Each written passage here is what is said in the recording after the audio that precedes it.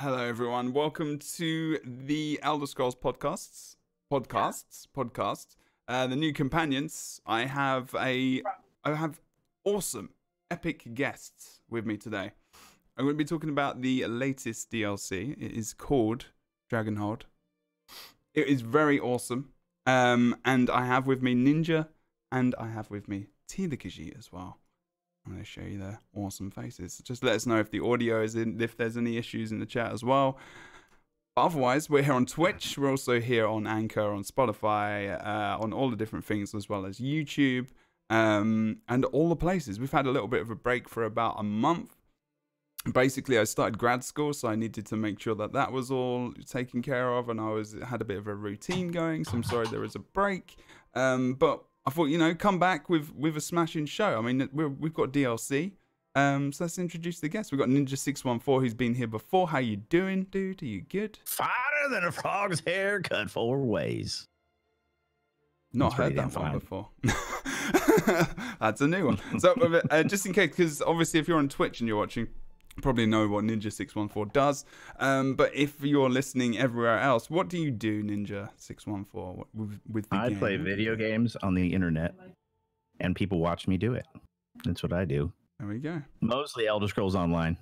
Mostly Elder Scrolls Online. Twitch/Ninja614.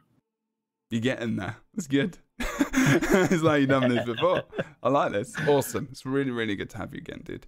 Obviously been on the show a few times now, so a lot of you probably know, have at least heard his voice on the show before. And we have the awesome, as well, T the Khajiit. How you doing, T? You good? Hello, I'm doing good. Thank you for having me back. No, you are very, very welcome. And T has been here as well before. T, what do you do? Hey, Generally. what a coincidence. I also stream on Twitch and I also stream Elder Scrolls Online. So Wow. I've God. also been Small playing world. Twitch games. So Is a very small world. Indeed. It's like I did this on purpose or something. I know. So if you want to go and follow T, it's twitch.tv/T_the_Khajiit. And these links will be in the description of whatever content you're watching, whether or not it's on Spotify, Anchor, YouTube, or even the Twitch world. So what we're going to be talking about is the latest DLC, okay? DragonHold. And it is the last one. This is the last one of the year, right? Yes. This is like, first of all, talk about the fact that it's not only was, generally I probably think it's awesome, but we'll talk about that in a minute. But this is the last one of the year. I mean, you know, Ninja was, he was there at the beginning of it. Actually, it's pretty good that you are here, actually, to talk about it, thinking about it. Because, you know, this was January, right? You were at Twitch. Yep. And you were talking about the entire year. How does it feel to be on the last DLC of the... I got little goosebumps, actually. And you're on the last one. We're almost in December, mate. I mean... yeah. Wow. That's a journey in itself. Yeah. I like this format. I hope that they play with this more, this idea of a year-long story arc that has something to look forward to. I really like how they wrapped it up. I really liked how you have the chapter story that you needed to complete in order to then unlock the final story piece in the final DLC of the year. Yeah. So there's some continuity there. And because I was... You know, there's some stuff that happens in the Elsewhere chapter that, you know, I was eager to find out how we wrap that up, you know, because it very clearly set us up for a second confrontation. And so it was very satisfying, I thought, to finally get to conclude that. And how much, I mean, are we assuming that spoilers are now? I think what we're going to do is, I didn't put it in the actual title. I might put it in the title of the stream, but here is a warning. We are going to talk, we've all done this, right? We've all done it. Yeah. Yeah, so we are going to talk spoilers. So if you have not completed this, you need to go. If this is live, like if you are listening to this anywhere else recorded, we will be spoiling literally the game. I mean, maybe come back, bookmark it. Yeah, but it's going to be literally there is going to be spoilers because I think, you know, it's not been that long, but still want to talk about it as well, you know? I mean, how long has it been, actually? Well, console hasn't even had a chance to play through it yet. So this is true, actually. yeah, if they've been avoiding streams and saving it, then this is not the podcast for them. No, exactly. So we haven't said anything yet, even even elsewhere, I think, to a degree. But this is your official spoiler warning. Do not listen to this any further until you've played through it. Yeah. Otherwise, we're going to talk about it right now. Right. But yeah. So last DLC as well. I mean, that's like you said, you like this format. So I was looking back on the format, and it was like, past DLCs have just been like Orsinium, like their own thing, right? They haven't really continued on. So that's what you're talking about in terms of carrying on this theme, right? Well, the DLCs were either one-offs like Murkmire, which is just kind of its own little opportunity for them to tell some more lore about Argonians, which I thought was great. Yeah. But most of the DLCs have been a continuation of like a 4-year story arc where you had things, you didn't have to complete the storyline there in order to know what was going on in the grander picture in terms of what ultimately was wrapped up in Somerset as a chapter, but that was the sort of all of the little like Orsinium and Clockwork City, Morrowind. They all had things that were hinting at and giving you more reveals of stuff that was happening in the background, ultimately leading up to what happened in the Somerset story. But that took 4 years, and it just felt like this ongoing saga. Yeah, it wasn't like massive. I mean, it was like little bits. It wasn't like this, was it? Yeah. Where it was like, this is going to happen, then this happens. It's like, yeah. If you're a lore nerd, were paying attention, you would pick up on little things and piece them together and recognize that this is all related. But they did a good job of making it so that you could come into the game at any time and do those storylines, and they were still entertaining and stood okay on their own in terms of a story, but and not have any idea that this is related to stuff that happened in previous chapters and DLCs and stuff. So, which is great for a long-time player, but this concept of a year-long one, I think, is much easier to sort of feel connected to it.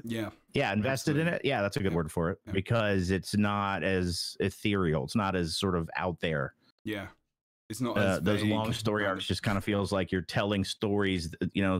They're from an entertainment value, it's less impactful, I guess, because it just seems like, the Daedra in the background doing bad things. Well, we know that. They always are. That's nothing new. You know what I mean? Yeah.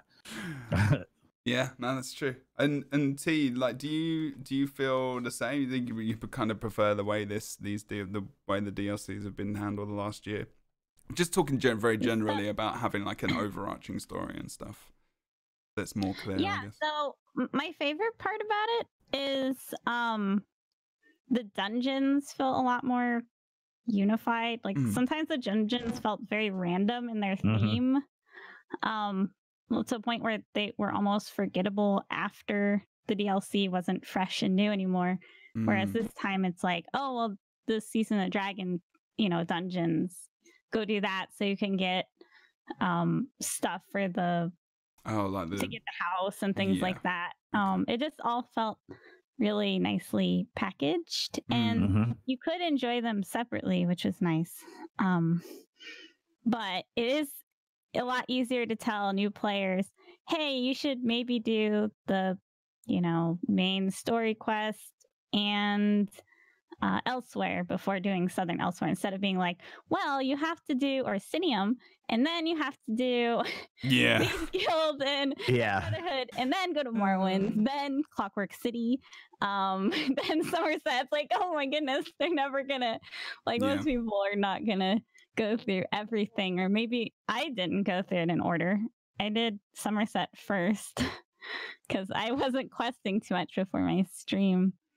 So I did Somerset first, and then I did Clockwork City, and then I did Morrowind. So I did everything. Wow, you literally did it in the reverse order. Yes. Yeah. And it was fine. I got That's the thing, right? Because if you did it now, you couldn't do that, could you? I mean, can you actually physically do that? Yeah. You can, right? You can go and do Dragonhold, and then you could go and do Elsewhere, I suppose. Could you? Well, you couldn't do the final story piece. Yeah. Without doing all of them. So you'd have to do but you could do the main Southern Elsewhere story with Lat Vulan. Yeah. That story arc. But then the Kelgrantid story, you'd have to finish the Elsewhere and then come back. Right, right. Okay, so sounds like you're both happy with the way that is. Let's get into the meat of the thing. So we started off with DragonHold. We did the prologue quest first, which was released before the DLC. The prologue introduced us to like a main new mechanic. Is it new? Completely new? The grapple arm thing. Yeah, that is completely new. Right? I haven't done Murkmire, but some of my chat have said there's something very similar. Yeah, there. kind of. The whole like getting you slingshot, but yeah, I guess so. It wasn't a major feature, but it was not new technology, but it's definitely a new like thing that they're doing. Okay. I mean, the other one you had to do certain conditions in order to make it happen. Right, where this one you actually just walk up to it and press E. Yeah, it's not very it's very fixed. It's just like it adds some verticality, I guess, to the game really more than anything else. It was like a big thing, but it's still pretty cool. There's some bits it was introduced. I want it everywhere. It was like, you want that one? Yeah. Add jumping puzzles and stuff. I mean, it's really fun. Yeah, it is cool like that. There are MMOs which have some kind of verticality, whether or not it's mounts that can jump up in the air and do things, whether or not it's gliding or flying or something like that. I can't imagine that ever coming to ESO. I don't know, unless you can fly a dragon. I don't know, that would be a bit ridiculous, but I mean, I'm not sure that would ever happen, and obviously they need to do a lot of work in the game for that to even get close to a place to even happen in the first place. But the prologue I thought was quite good. Sai Sahan comes back. You see him, you talk to him. Did either of you have the story where you killed him? Yeah. So, and this is another spoiler as well, because I don't know. And do you want to know, T, what happened? How he came back? Yeah. All right. Do you mind Ninja saying that? It doesn't really. Rich was trying to tell me that it would all make sense, but it's basically another one of those, hey, I don't know what happened. I woke up and I was here. Really? Pretty much. That's so disappointing, man. Yeah, I didn't get any, unless I missed something, which is entirely possible, because sometimes when you're streaming, it's easy to miss like critical dialogue that was important, Okay. If you get interrupted or distracted. But I never got a concrete, good answer for how the hell this happened. Like, I killed you, bro. You were used up so I could go fight Molag Bal. So yeah. And so odds are it was like an Azura thing where he was, similar to he's needed in the future, so he's what's his face, no shirt guy from Somerset who is like the Meridia champion guy. The really cheesy dude. He's good though. Yeah. What's his name? And he dies. Darian. Something. Darian. Is it? Something like that. Yeah. I think we know who you're talking about. Darren. I think it's Darian. Well, the smile. Darian something. He's always got no shirt on. I like how this is the main thing. He doesn't have a shirt on. Yeah. He doesn't have a shirt on. He wants to get drunk, and he's always hitting on the ladies. That's Darian. Remember your future. Everyone is like, he's literally rock and roll, like pretty rock and roll. He totally is. He is. It's true, and he's actually a really good character as well. But yeah, so Sai comes along and in the prologue. So T, did you enjoy the prologue quest? Do you think that was a good lead up to the actual DLC coming out? I was actually pleasantly surprised at how short it was, because usually I get really exhausted by the prologue quest. I feel like I'm just on a wild goose chase for hours, and I'm just like, please, because like Murkmire's, for example, had a bunch of quests that you could do for achievements, or I just wanted to get the prologue done so I could unlock that, and it was just, oh my goodness, so long. It was really good. I enjoyed it. You were in some great little scenes like temples and stuff as well. I don't know if I would. Yeah, there was some cool stuff. Big areas. Sorry, T. It hyped me up for Yeah? sure. Okay, that's what my question was. Next question was going to be, did it actually get you excited for what's coming up? Okay, good. I'm glad. And the same with you, Ninja, as well. Made you excited? Yeah, I thought it was pretty good. I mean, the prologues are always sort of inconsequential in my mind. Like, they've never really made me feel like, oh man, I can't wait for the next prologue. It always they're good. This one was the best one yet in terms of pacing. Yeah, I agree. It wasn't nearly as go here, collect this thing, go there, collect that thing. a run, a marathon across Tamriel to find 4 baubles to unlock a door. Yeah. To then go find 6 more things. I mean, that was kind of in the main. They wanted to save that for the actual DLC itself. Yeah. So yeah, I mean, it was good. I liked it. But they always leave me a little flat. I mean, and I get that you're going to invest all the wow factor in the actual thing, right? So it's more like I just wanted to get my memento and be out, And they did add that new mechanic to like that prologue as well. So they kind of introduced you saying like, this is kind of something which is going to be played. So that was quite cool. So that was nice. That was like, we got some different stuff. So let's talk about, God, Jesus. I haven't even talking about bloody DLC yet. The DLC itself. It arrived, this is the last one as well. Yep. In terms of, God, where do I even start with this? I've got a little bit of a... Generally, very generally, did you enjoy it? Yay or nay? Was it fun? Was it fun to stream? Was it fun to play off stream if you played it off stream? Was it just, was it a bit boring? Was it fun? Simple question. One of you. Oh no! Actually, Why did I miss my name? No. I was waiting for one of you to go. Oh my God! Okay. Till you go, yeah. Okay. Yes, I really enjoyed it. I usually wait until console players get the DLC, but I was really impatient. I'm actually happy I did. I might do it in the future because it was really nice to like a lot of my viewers weren't planning on doing the questing stuff, so they kind of lived it for you. Yeah. And they got emotionally invested. Yeah, right? Yes. That's true. And thirsty. And we all... And thirsty. Yes, and thirsty. Yeah.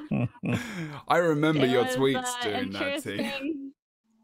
It was an interesting couple days of streaming. So you guys can Google first. I'm not going to start explaining that randomly on the podcast. I don't feel like that's appropriate. So generally, T is very happy with how it went. We're going to go into more specifics soon. Yes. But Ninja as well. How did you feel generally? You enjoyed the whole thing? Yeah, I loved it. I thought it was great. I only streamed the first half of the quest, and then I did the rest of it off stream. Yeah. I also used to always wait for the DLC, but this time I'm like, I got no new dungeons. I have no new arena. I don't really have anything to do with this new DLC, so I may as well just get in there and do the quests. Yeah. But streaming and questing is sometimes hard to do because you're doing a lot of like waiting for dialogue and a lot of like, then you respond. And so and as we started to get into, I started to sense some pretty cool like moments, and I thought, maybe I'll just finish it on my own kind of thing rather than stream it, because the storylines that this time I thought were more epic than usual. Like there was some really, and so for me, I thought, like one of my favorite things to do is to turn off all distractions and just really get into it and listen to the, pay attention to it. And when I was streaming, I was getting pulled, my attention's getting pulled, and so I wasn't as connected to it. And you're getting sobs, and there might be bits and stuff. Yeah. And yeah, right. Yeah. So I ended up finishing it off stream and absolutely enjoyed it. Like really, just really, really liked it. It was so well done. The whole Latvilan thing I thought was interesting. That fight was pretty cool. How they made it feel like on the one hand it was not challenging, but it did actually feel like a confrontation instead of just a go in and 3-shot the guy and you're like boom, go turn it in. Like it actually, there was like phases of the fight and stuff. Right. Yeah. So it actually felt like you had like an actual like event. The fight was not hard or challenging, but not also you couldn't just go in and face roll it and be done and then be like, well, that's that. It's like so many quests, you go in and you kill the guy so quick, especially if you're already doing endgame content. None of the world encounters are challenging, with good reason, because a lot of players who don't do endgame trials and aren't up on the metas and the things and are struggling to stay alive and get through the content as it is. So I get that. I was fine with it. I just was happy to see that they got creative in how to create an encounter that was really fun, but not tedious as well. It was cool. I liked it. Really well done. Okay. So what I'm going to start with as well is we've talked about where we generally enjoy it. And yes, I did and also enjoy it very much so. One of my favorites, actually. Clockwork City was probably if not my most favorite one up until now, but this is probably beating it. I just like Clockwork City because of all the, kind of robots and gadgetsy stuff. Yeah, I just like that kind of stuff. And it was nice to see in ESO. It was a nice little change up. But like characters wise, and I've got on the screen, if you're watching the VOD, I've actually put some of my personal screenshots in because and I can tell which of my favorite ones are because I take screenshots. T does as well. I'm sure Ninja does at different points in time. But my God, I think I've taken more screenshots of this DLC than I've had the entire game up until now. It's madness. But then in this screenshot I'm talking about right now, I got Sai, and that's Casca. Can't remember her name. Casca, yeah. I mean, who was some of your favorite characters in this? Start with you, T. Who did you enjoy the most? Who did you? I adopted Zaji. Zaji, okay. He's the small Khajiit cap. There he is. Yeah. Aw, there's my son. He's so good. He's my son. And, he is such a pleasant character to have on the adventure. He's like, we have like Sai, and like Casca, who are super like business oriented. Yeah, they are so very like, we are ready to put our lives on the line. And Zaji is like, you find him drinking in a tavern at one point. He's like, yes, I am a dragon guard. Time to celebrate. And you're just like, and then he has you find out that he's kind of been disowned by his very tiny elfic mother, who is a well-respected Canarthi priestess, and she just tells him off about like, how could you have done this? Blah, blah. And he's like, oh, never coming back to the temple again. And he has a little redemption arc and everything. Oh, look at, he's so cute. Look how small he is. He's so good. And his voice acting, by the way, was so good. It makes me sad when people click Save the Quest because, like, even if you can read it fast, just listen to the dialogue. It makes it a lot more immersive, and you can tell the voice actor had so much fun with him. It was a very, the voice acting was very good for him. It's always, we talk about like the voice acting in this game, and it's like every single time we're just like, yeah, it's just good. It's just always good. Like, what do you want me to say? It's not going to ever be bad, is it? I don't think they could ever make, like, this is the problem. I think every time they literally come to this standard with voice acting where it's just like no matter who they get, Yeah. even if it's someone you've never heard of before, that's not really been in like a major like game. And you're just like, who casts this? Who is that person that casts this? Because it's just so good. I think he was the voice actor of that little skull guy in the Sijic quest line. I can't remember his name. Oh God, what is his name? I can't remember his name. But yeah, they're the same voice actor apparently. Which didn't surprise me once I heard it. I was like, wow, that makes a lot of sense. They're very talented. Yeah, the Augur Obscura or whatever it was. There you go. The talking skull. The Augur. Also, I can't remember the dragon's name, but we called him Dragon Dad.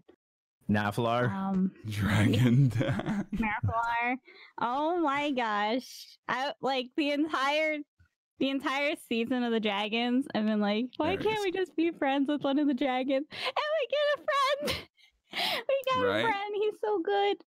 I really liked him. His voice was amazing, and I feared for his life the entire time. I was like, please, like he was one of those characters where you're just like, please never die, please, because you are my dragon friend. To protect them all. I was like, nobody's allowed to die.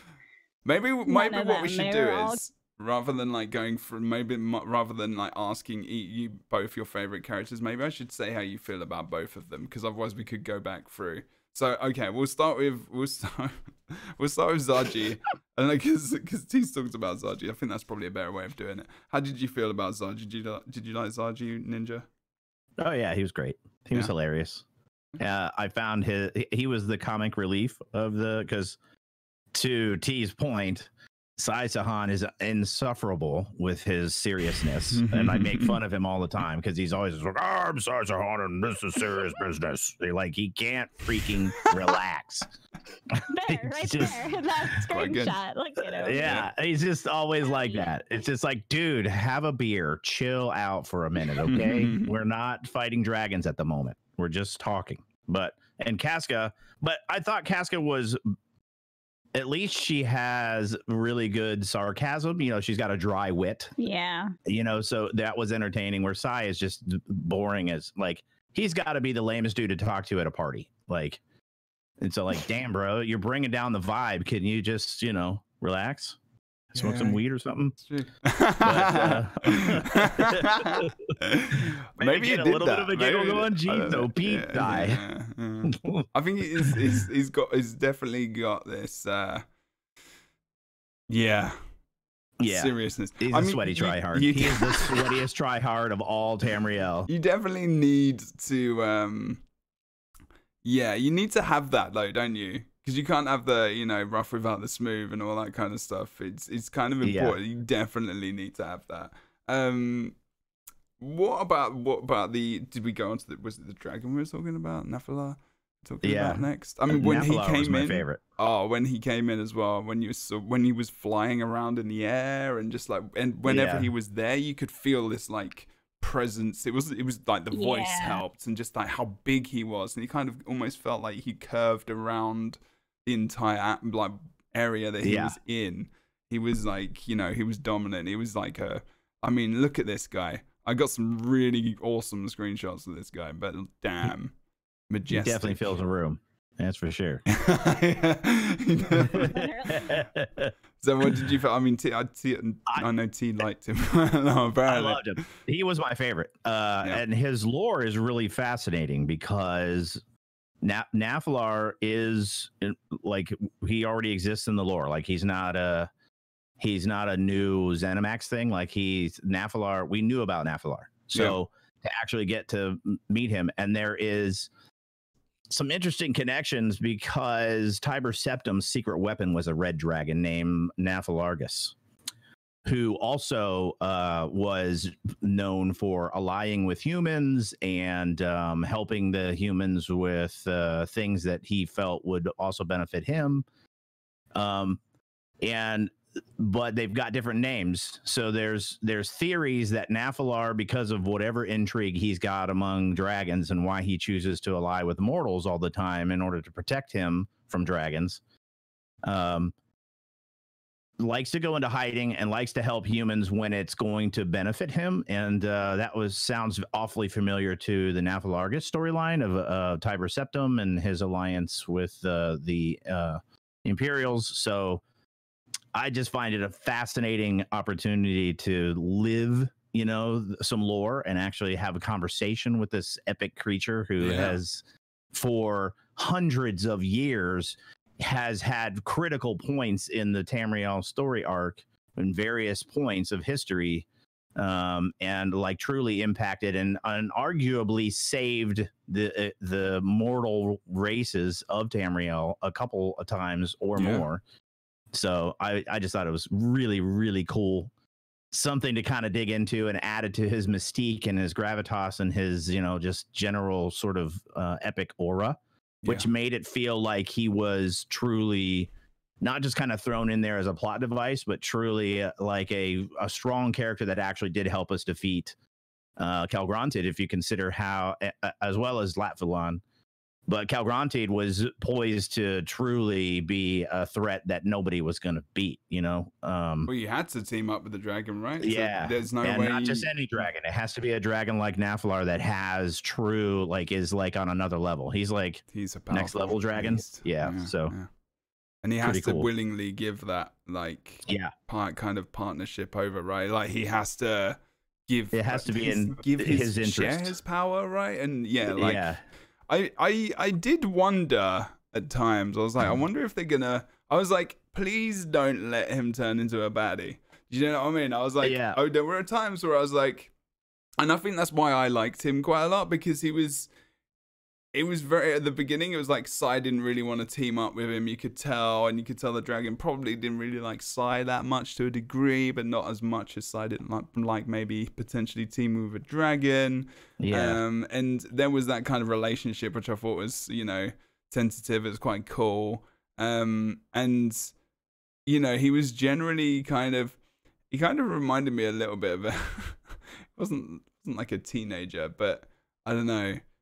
It was a bit moody at times. I don't know if that makes any sense. But I don't know. Just generally, I think he was solid. Like, the voice acting was perfect.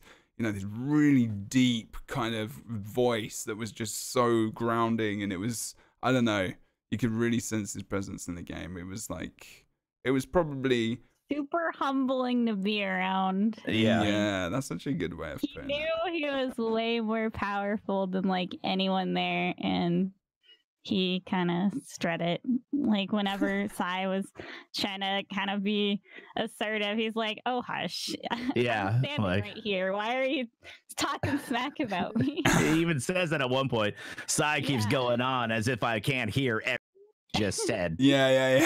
And they're just like, I'm literally here. There were other characters as well in the DLC. There was it Aelia Remnus, or Remnus? I loved her. The general's daughter. She tried.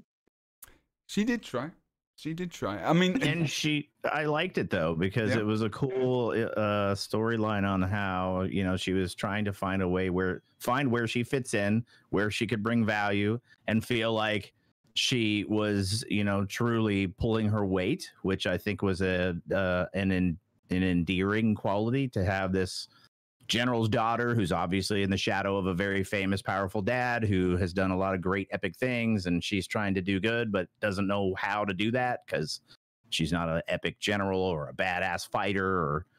But towards the end, she starts to realize her worth, which is that she's very good at diplomacy and building relationships and forming bonds, which is huge in matters of state. So I loved it. I thought it was great. T. I thought she was a sweetheart. Like, she, you know, her dad didn't want to talk to us at the beginning. Yeah. And she's the one who kind of hooks you up with the little pirate crew. And, like, the entire time she's kind of doubting herself. And, you know, she's right. She doesn't have, like, a lot of the strength or ideas, maybe, that the other crew has, but she comes into her own, and I'm happy that she stays with the Dragon Guard at the end instead of going back, because clearly she wasn't really happy there. So, like, all of them kind of go through that where they're kind of wayward. The kitty cats were too. They were not very, like, Zaji mentions that he wanted to go on an adventure, but he didn't have any money, so they basically just became a smuggler. That was easier. So, so all these very unlikely characters end up getting some sort of purpose, and kind of playing their part. She definitely was. I also really liked her voice acting too. She's like super meek, and they played it really well. She's a very humble character. I liked how each of the characters too clearly had this moment of, oh shit, this is serious business. We're not goofing around anymore. We have to fight dragons, y'all. Yeah. It's just pretty. So they all sort of had this moment of dialogue with you as the player of like, oh crap, this is like, what are we doing? Like, what did we sign up for? This is nuts. Yeah. I loved it. So well done. So well done. And Lavulon, the black dragons that we're seeing now, so good. So cool. It was a lot. Yeah, Lavulon, which I need to dive into his lore a little bit more, but there was hints in the story that he was more than just a dragon. Like he was some sort of embodiment of some other malevolent force. So I couldn't find anything before the podcast, but I will keep digging, because Lavulon was an interesting. There were several moments during that quest where it was referenced that he was more than just a dragon. Like there was maybe some sort of Daedric or even void influence or control or power involved with Lavulon. So really, really cool stuff.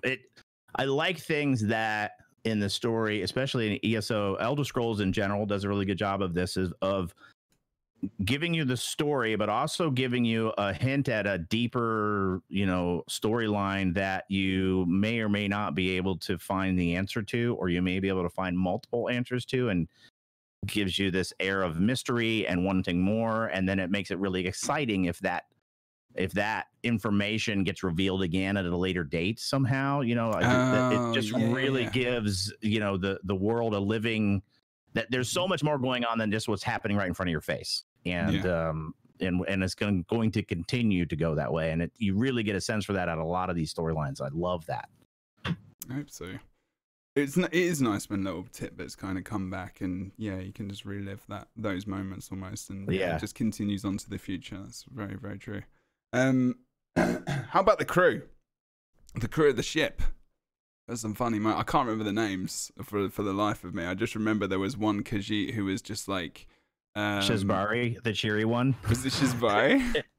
What was the line? I can't remember the line she said. It was very good. But yeah, the crew were kind of just the supportive kind of support actors, I guess, and actresses that kind of just added to the I guess the general enjoyment of the crew and whatnot. I'm looking through screenshots now, and I'm just like seeing if I can find any, because my slideshow's just bugged up. Because I did actually want to show. Did any of you encounter the dark elf wandering around the new Dragon Guard complaining about how he got sent there and he hates it? It's like, why? Yeah, he's all mad at his dad because he made him come be in the stupid Dragon Guard. It's so funny. That was funny. He's walking around all forlorn all the time. So true. So wait, what was the name of Zaji's mum? Oh yeah, what was her name? She was hilarious. Jack can probably help us here. But she was great. I mean, she was like I've got a screenshot of her as well. She was after a while, her voice kind of grated on me a little bit, but she thankfully wasn't in it like that much. You monster. Fight me. Oh really? She did grate on me a little tiny bit at different times. I was just like, oh my god, she was a kitty. She can't. I mean, She can't help that her voice is a little scratchy. It was just the times. I still loved her. I thought she was great. Especially like when you got like you saw her in a hat and stuff. She was cute. You know, I like the cat. There's nothing wrong with this. I'm not upset about the cat. Don't be sad at me. But this whole area that she was in with, I mean, I don't know. What she. Oh God, I'm gonna show lots of cats now. But this whole area, I was in this area for a while. Like, if you know what we're talking about, this is Zaji's mum, and basically they're kind of estranged because he stole something from the temple, and a very valuable relic. Yeah, used to. Go on. Not good. You can continue if you want. Oh, I was just saying, he stole an incredibly valuable relic that kind of helped the Khajiit priests communicate and get information, and apparently it's just been gone. So that's which is kind of hilarious because they're just hanging out at the temple now without anything to do because Zaji totally took the thing. I know, right? Like, what were they doing all this time? Well, this one was sleeping. Yeah. There's everyone calls that a small T because it's a little elf beak with a blue hood on. Right? Oh, really? I hang out with that one. Yeah. Okay. All right. You're gonna have to go and watch the podcast. There is a small hooded blue hooded little mini Khajiit in this area. So this is one of the areas in the actual DLC itself. It's actually I guess it's like it's just a mini instance, isn't it? You do have to go through a door to get in there, but it's outside, and generally the map is pretty nice as well. We'll probably get onto that. Actually, I'm actually can just go through the screenshots and just do that. The map was nice and open because you did have to go into the map at times to go into the story.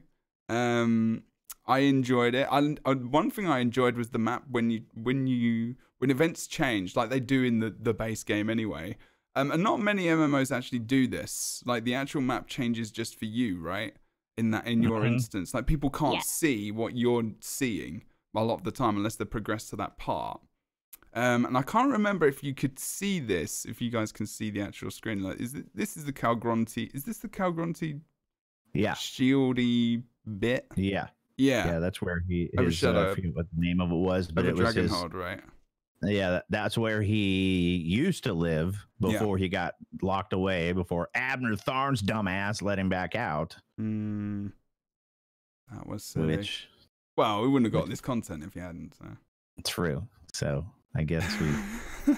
Guess he's okay. We'll let him I guess, yeah. But is he dead? Well, this is the thing, isn't it? I don't think so. This is the thing.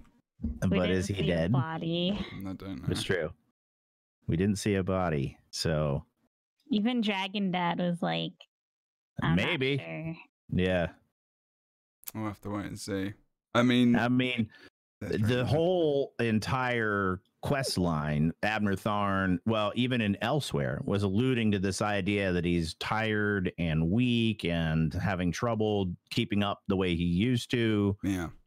So they were kind of like hinting at it. And I kept thinking, like, this feels like an awful lot of foreshadowing. Like they are really driving home this idea that he is not as strong as he used to be, that he is much weaker than his former self, because it seemed like at any moment they took an opportunity to remind you that he is just not the badass that he once was. So sorry, Nephilah. What's that? Wait, who are you talking about? I lost Abner Tharn. Yeah, oh, Tharn. Sorry, yeah. Oh, good lord. Yeah, so the whole all through Elsewhere, Northern Elsewhere, and then all through this one, like he's constantly complaining about how he's like weak and tired and out of energy and needs your help and blah blah blah in his snarky way. So I actually was not shocked when we got to the point where he's all like, "Go save yourselves! I'm gonna do the thing." I was all like, "Yeah." You were waiting for it. You were Yeah. waiting for it. Okay. But then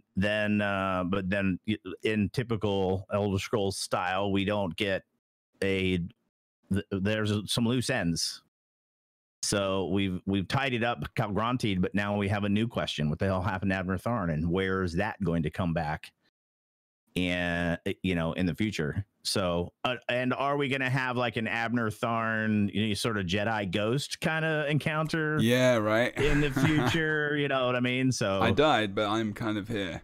Yeah, that kind of thing. So and other things, like, will we get such epic artwork as this map drawing? Yeah, I tweeted that out. That guy should totally get a job at Google. I saw it. I was like, I just done the quest on stream, and then I saw your tweet, and I was like, yeah, I should have tweeted that out.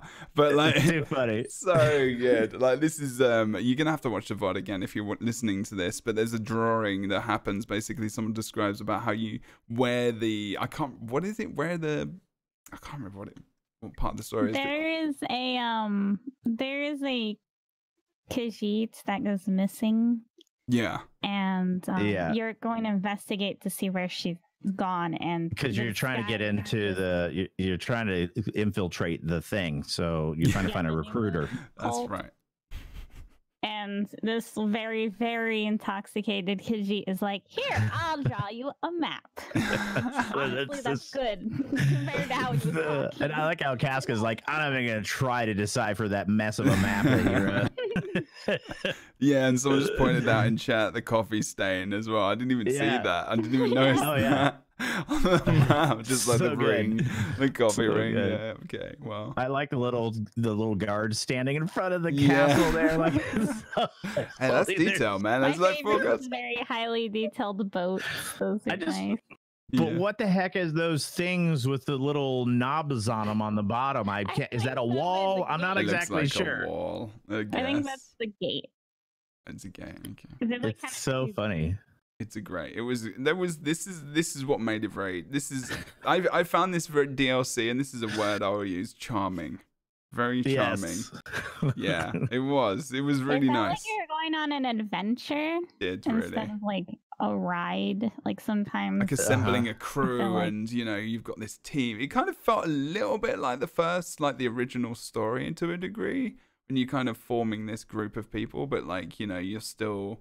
And then it was very similar, wasn't it? Because you got the mask, right? So if again, as we're all talking about this, we all know what we're talking about.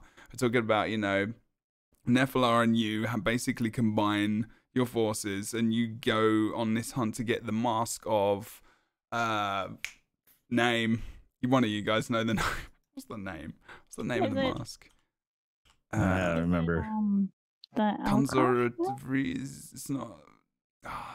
I don't actually know what it's called. We called it the Bic lighter because you held it up to things and it set it on fire. So we called it a really fancy Bic lighter. We are the worst. I'm going to show you a picture of it on the stream, so you know I'm talking about. Allah, I'm going through amazing epic screenshots. Aww. There we go. You go and get the mask from someone in chat knows. Come on. What's the mask called? Anyway, you have to get this mask, and it's in this place. Jadari's mask. Yes, thank you. Yes. Okay. Tower Dweller. You are a legend in the chat. You are forever in our What's up, Tower Dweller? What's up, bro? Jadari's mask, indeed. And you go and you talk to Jadari, don't you, as well, in this massive instance, which is just like and this itself, is a big, kind of instance this was area. Mind blowing. Oh my god. I'm pretty sure I've got a screenshot of it. You have to have screenshots of that. If you didn't take screenshots of I've got the screenshots of those murals were so cool. Oh yeah, let's talk about the murals. All right, well, because this is leading up to it, because this is actually in order. But yeah, this is something. Oh god, look at that screenshot. Wow. Okay, you guys need to come and watch the VOD. Like, it was just the whole traveling. They basically kind of walk you through the situation that Jadari had gone through, which is not too dissimilar to what we are going through, and how she handled it. And then you find out more when you go to that realm and talk to her. That's right. Yeah, and the tapestries and all that information, and when you go to the actual place and you talk to her as well, and Nephilah, when you go to combine did you combine the power of the mask in that instance? I can't remember if it was actually in the instance where you do that. I think he gives you his power, like, or shares it with you or whatever it is. It's in that realm. Yeah. You talk to him and. With the big golden Akatosh sleeping in the background. Oh my god, so cool. Oh my god, I tried to run over to him off stream as well. Not allowed to have any fun. Yeah. You also couldn't go climb up on Naphalar's back. I tried so hard to get up on that platform to see if I could go or run up on his. I got to juggle with him. He was sad. Yeah. That's pretty cool. And that's right. I was afraid he was gonna eat it at that point, so I was like, we need to take screenshots just in case. But I really did enjoy these tapestries. Like, this art was really cool. I want to get this and put it on my wall, like some of these images. I just thought it was really good. Like, you know, it's talking about the past, right? And then obviously, you know, how they caught Dragon before. Using the power and the mask, and how because Jodori died, right? So putting the dragon away before. Dragon Dad doesn't grant her the power. Mm-hmm. And it causes her to die, and so you can tell he's kind of reliving what happened, and he makes a different decision this time around. Yeah, because he's all like, well, that didn't work out because here we are fighting Latru again. How about we do the thing so that we can actually win this time? Let's do that. It wasn't the best, and he's kind of sitting in this area because he's just been defeated, right? And he's not feeling too well because he's just been hit. And he's actually in. Wait, is this Calgronti's one, or is this the other one? No, this is still Latvalon stuff. This is Latvalon's lair, right? Where he was kept for ages. I kept getting confused sometimes between those dragons. Jesus. But yeah, like, and it was all icy and stuff, right, down there, and the area was really cool because you saw this whole, as you went through this area, they were like, and this is what ESO started to do a lot, is have these really awesome kind of, they don't have cutscenes, do they? They have these off-center scenes occurring. And they were in Elsewhere as well, and they've been in other places, but ever since Elsewhere, it seems like they've got them more, where this thing kind of happens, and you really have to look for it, otherwise you might miss it. But it's just this epic where you feel really like, you know, you're part of this world, which is kind of, or this story, which is kind of evolving, and you have to move through it, otherwise you might miss it, I guess, to a degree. But there were kind of almost windows into different areas where you could see, you know, Nephilah fighting, or, you know, someone else doing something else, and I just found that very awesome. Like, rather than just a cutscene. It's cool. They've done really good job, because I think ESO's tried to do that all along, but I guess the framing hasn't always been right, or like, I know like some of the base game stuff, they have some really good ideas, but like, it doesn't do a good enough job of directing your attention in the right places, and it can kind of get lost if you're not paying attention. For this, it feels like they've really nailed down how to like kind of set up a composition almost of where the players are going to be looking and how long it's going to take them to get there versus how it's playing out. Like the triggers and where it triggers and stuff like that. It's very nice, and it never feels like it's too long or drawn out. Sometimes, you know, the players not. They could just be fighting for their forever, and you're like, until you go to the next bit. They kind of move out of the scene, don't they? Like, there's a bit of action, and then they move out of the scene, and they advance to the next scene when you get there, rather than they're just fighting there randomly, slapping each other in the face until you move on. It never feels like it's a like I mentioned, like a ride where you're just watching things happen, but it's happening because of what you're doing. I think is the best way of putting it. And gives you Yeah, their and movie. I think it does a really good job of compelling you to get on with it, because like there's plenty. We've all played games with quests and things, and so many times I've felt like the quest dialogue is clearly trying to impress some feeling of urgency, like we need to get on to the next thing, right? If we don't get there in time, it's not gonna whatever. But clearly, you can just stand there for hours and then whenever you get to it, you can go over and do it. Where when they do it well, like in this particular one, the action that's happening, is sort of like the in-world cutscene, or sort of like advancing the story stuff is happening, kind of gives you this sense of, I need to get to that. They fighting. I need to go help. You know what I mean? Like it very, very much makes you want to get to the next part of the quest. And it's really, really well done. Much more so, I think, in this one than any of the ones they've done so far. They pulled it off really well. That's the thing, isn't it? Maybe there's so many things did come together in this DLC, which is why it worked so well as well. Because we got a hint of all this different kind of stuff they were building up to or trying to perfect, like you guys are saying. And then maybe it just feels like a lot of things just came together in this story that were kind of in the works, right? But this area was just, I mean, on screen right now, if you're not listening to the if you're listening to the audio rather than watching the video, there's, what is this area called? I don't even know. It's some sort of like the time sand behind the stars. So yeah, we'll hear Khajiit talk about the sand behind the stars. This is it. This is like Elkosh's realm, and this who is the god of time that you can the god of time receive. Oh, so good, so good. Yeah, that's what you. And this is where Dragon Dad's like, I shall give you the power of the Bic lighter, and you can. I love how T is just giving names to all these things, and people are just gonna be, people listening to this are gonna be like, what? Who is Dragon Dad? What is this? What is that? Yeah, spoilers is in the title. Indeed, this is all in the title of the actual stream. So if you've come in here and you watched my entire, at the beginning of the stream, he's been cheeky. Disclaimer, we're going to be talking about spoilers. You've been cheeky. But yeah, I mean, yeah, that's a good point. I forgot about it. If anyone comes in randomly, they're just gonna see this massive spoiler. Like, surprise! I mean, that's the way it is, though. It's been in the directory a lot. This very image. This is true. This is true. You're so shooken. I know, it's terrible. Shooketh.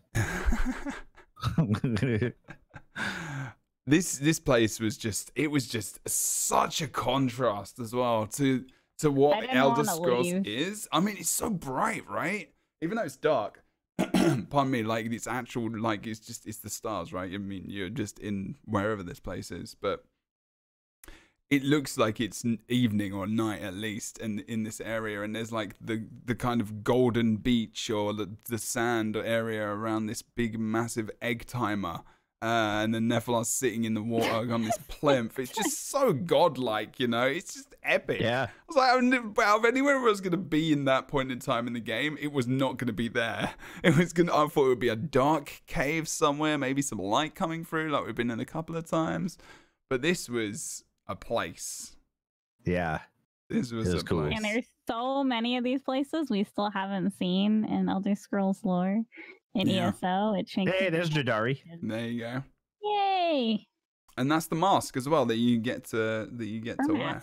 Oh my good lord, the mask powers. It wasn't quite as OP as, because you didn't get specific powers, did you, with the mask? It was just your DPS went up a bit, right? The damage was like ridiculous. And you were able to call in an airstrike. Yeah. You kind of would just say, hello. Order airstrike. Coordinates now. That's such a good point, actually. It was such a brain description. Airstrike. Nephilim airstrike. Powerful Vic slider to ever exist. Yeah, I kind of want that in most of the games now.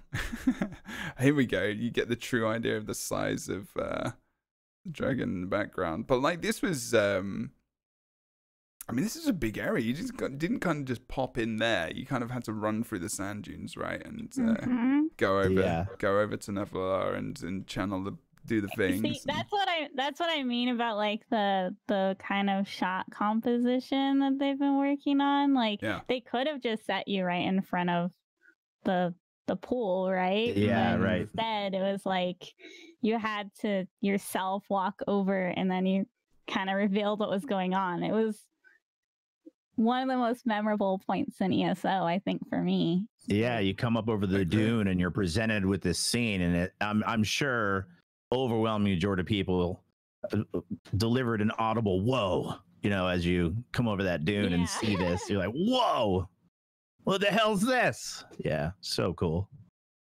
It was a beautiful thing. Like, Zach, can't agree with you more. That was just really fantastic to see. It's like over the dunes. Just awesome, and the whole thing, like even just standing in the water next to Nefalar, and pulling the mask out. Thankfully, I've got screenshots of all this stuff I'm talking about, and every moment was screenshot. I'm not joking. It is literally like that, and it was just so cool. Like I think I spent a lot of the time in the DLC, even in the fights, just with no UI on, just so I could try and get some kind of good screenshot. Yeah. So I actually really like this shot because I think it kind of drives home the point where we were talking about how like kind of daunting Nefalar was. But in this screenshot, it's like he knows he can't do it by himself. And you can't do it by yourself. Yeah. And so he's like this very kind of fine, big, almost godlike creature is like, shoot, all right, I do need help. Let's just do it. Damn it. Fine. Here's some more lighter fluid. Oh, yeah, exactly. There it is. I did like, it was like the kind of when you combine the mask with like he kind of infused the power with it, I guess, and infused it with power. Whatever happened, I don't know technically. It was just really like it wasn't like this really flashy thing that happened. It was just these kind of like sparklers and stuff, and it felt good. Like it was a nice moment. And it kind of ended, and then he left. It was just like, you've now got this mask, and now what happens? And it looked cool. And then he just goes and does his thing. He's like, all right, I'll see you later. Yeah, he just bugs off. I got stuff to do. Yeah. And then you go and use this mask, and you've got this aura around you, right? Like this kind of yellow, pink, bright aura that is just like, you are now powerful. And I had it with my mixture of different skins as well, which made it look even more epic. And then you just kicked ass, right? You just destroyed everything. And went to go and do one of the end fights. So it was a cool moment. It was. Do you feel like this is what I felt like when I was playing it at first? I was just like, is this too similar to base game story in a very similar way? Or is it pretty far removed? You mean like, are you making comparison to like the Amulet of Kings? Yes. Like where you get a powered up artifact and then you, I mean, but I think that's about as far as it went. The rest of it was like, because, the Amulet of Kings was like, okay, chosen one, you're going to go be a badass and you have the power of gods and, go take on a god yourself. Have fun. You did get new abilities as well, right? So you didn't. Yeah, it completely transformed you into this like Super Saiyan, over 9,000. Yeah, and you went and, like blasting through walls with lasers and one-shotting every Daedra you run into, and that's right. Where this one was more like we have a team plus an artifact plus a dragon, like and an army, and everybody has to work together. And if any one of those things falls down, this whole thing could still fail. Kind of. Feeling to it. Yeah. So. I don't know. It felt more like a callback, which I thought was pretty cool, considering there's a lot of like companion-based type stuff going on in this series of stories. Yeah, I it's think just, didn't it they was allude to neat. this as well too? Like, didn't they say this like later on in the story? Something about I think they kind of took the Mickey out of themselves a little bit. Like, going back, like if we kind of Wait, run this wait, circle. wait. What the hell does that mean? What do you mean? They took the Mickey out of I took the themselves? Mickey. Sorry, they took the They're piss. just being British. They kind of alluded to the fact that sometimes you might have to repeat similar themes, like with this, the Amulet of Kings, the mask and stuff. And they go through something in the story when they said like, I think it was towards the end. It was something I remembered. It was in some of the dialogue. It might have been extra dialogue on one of the other characters, but it says like, oh, was it? Can't remember his I know what name. you're talking about. You say something like that. Your character actually, I think, has a dialogue thing where you're like, where you ask it like, is this like the Amulet of Kings kind of thing? Something like that. Something like that, yeah. And they were like, yeah, well, if he's like, you're gonna go and do this thing, you need to get an item maybe, and then it continues on. It's like a circle, and you are the hero. There we go. It's Zar. What's his name? The ghost. Flipping hell, we haven't even talked about him yet. The Oh gold. yeah, Come on, yeah, T. shoot. You're the Khajiit. What's his name? Good lord. Canarthy. What's no, that? not Canarthy. No. The hero guy. What was it? Kunzari. Kunzanri. Yes, Yeah, thank you. yeah. Oh, come on, man. Completely I drew a blank. do not remember Kunzanri's. I did. I just couldn't remember their name. Is the name? Don't shame us, T.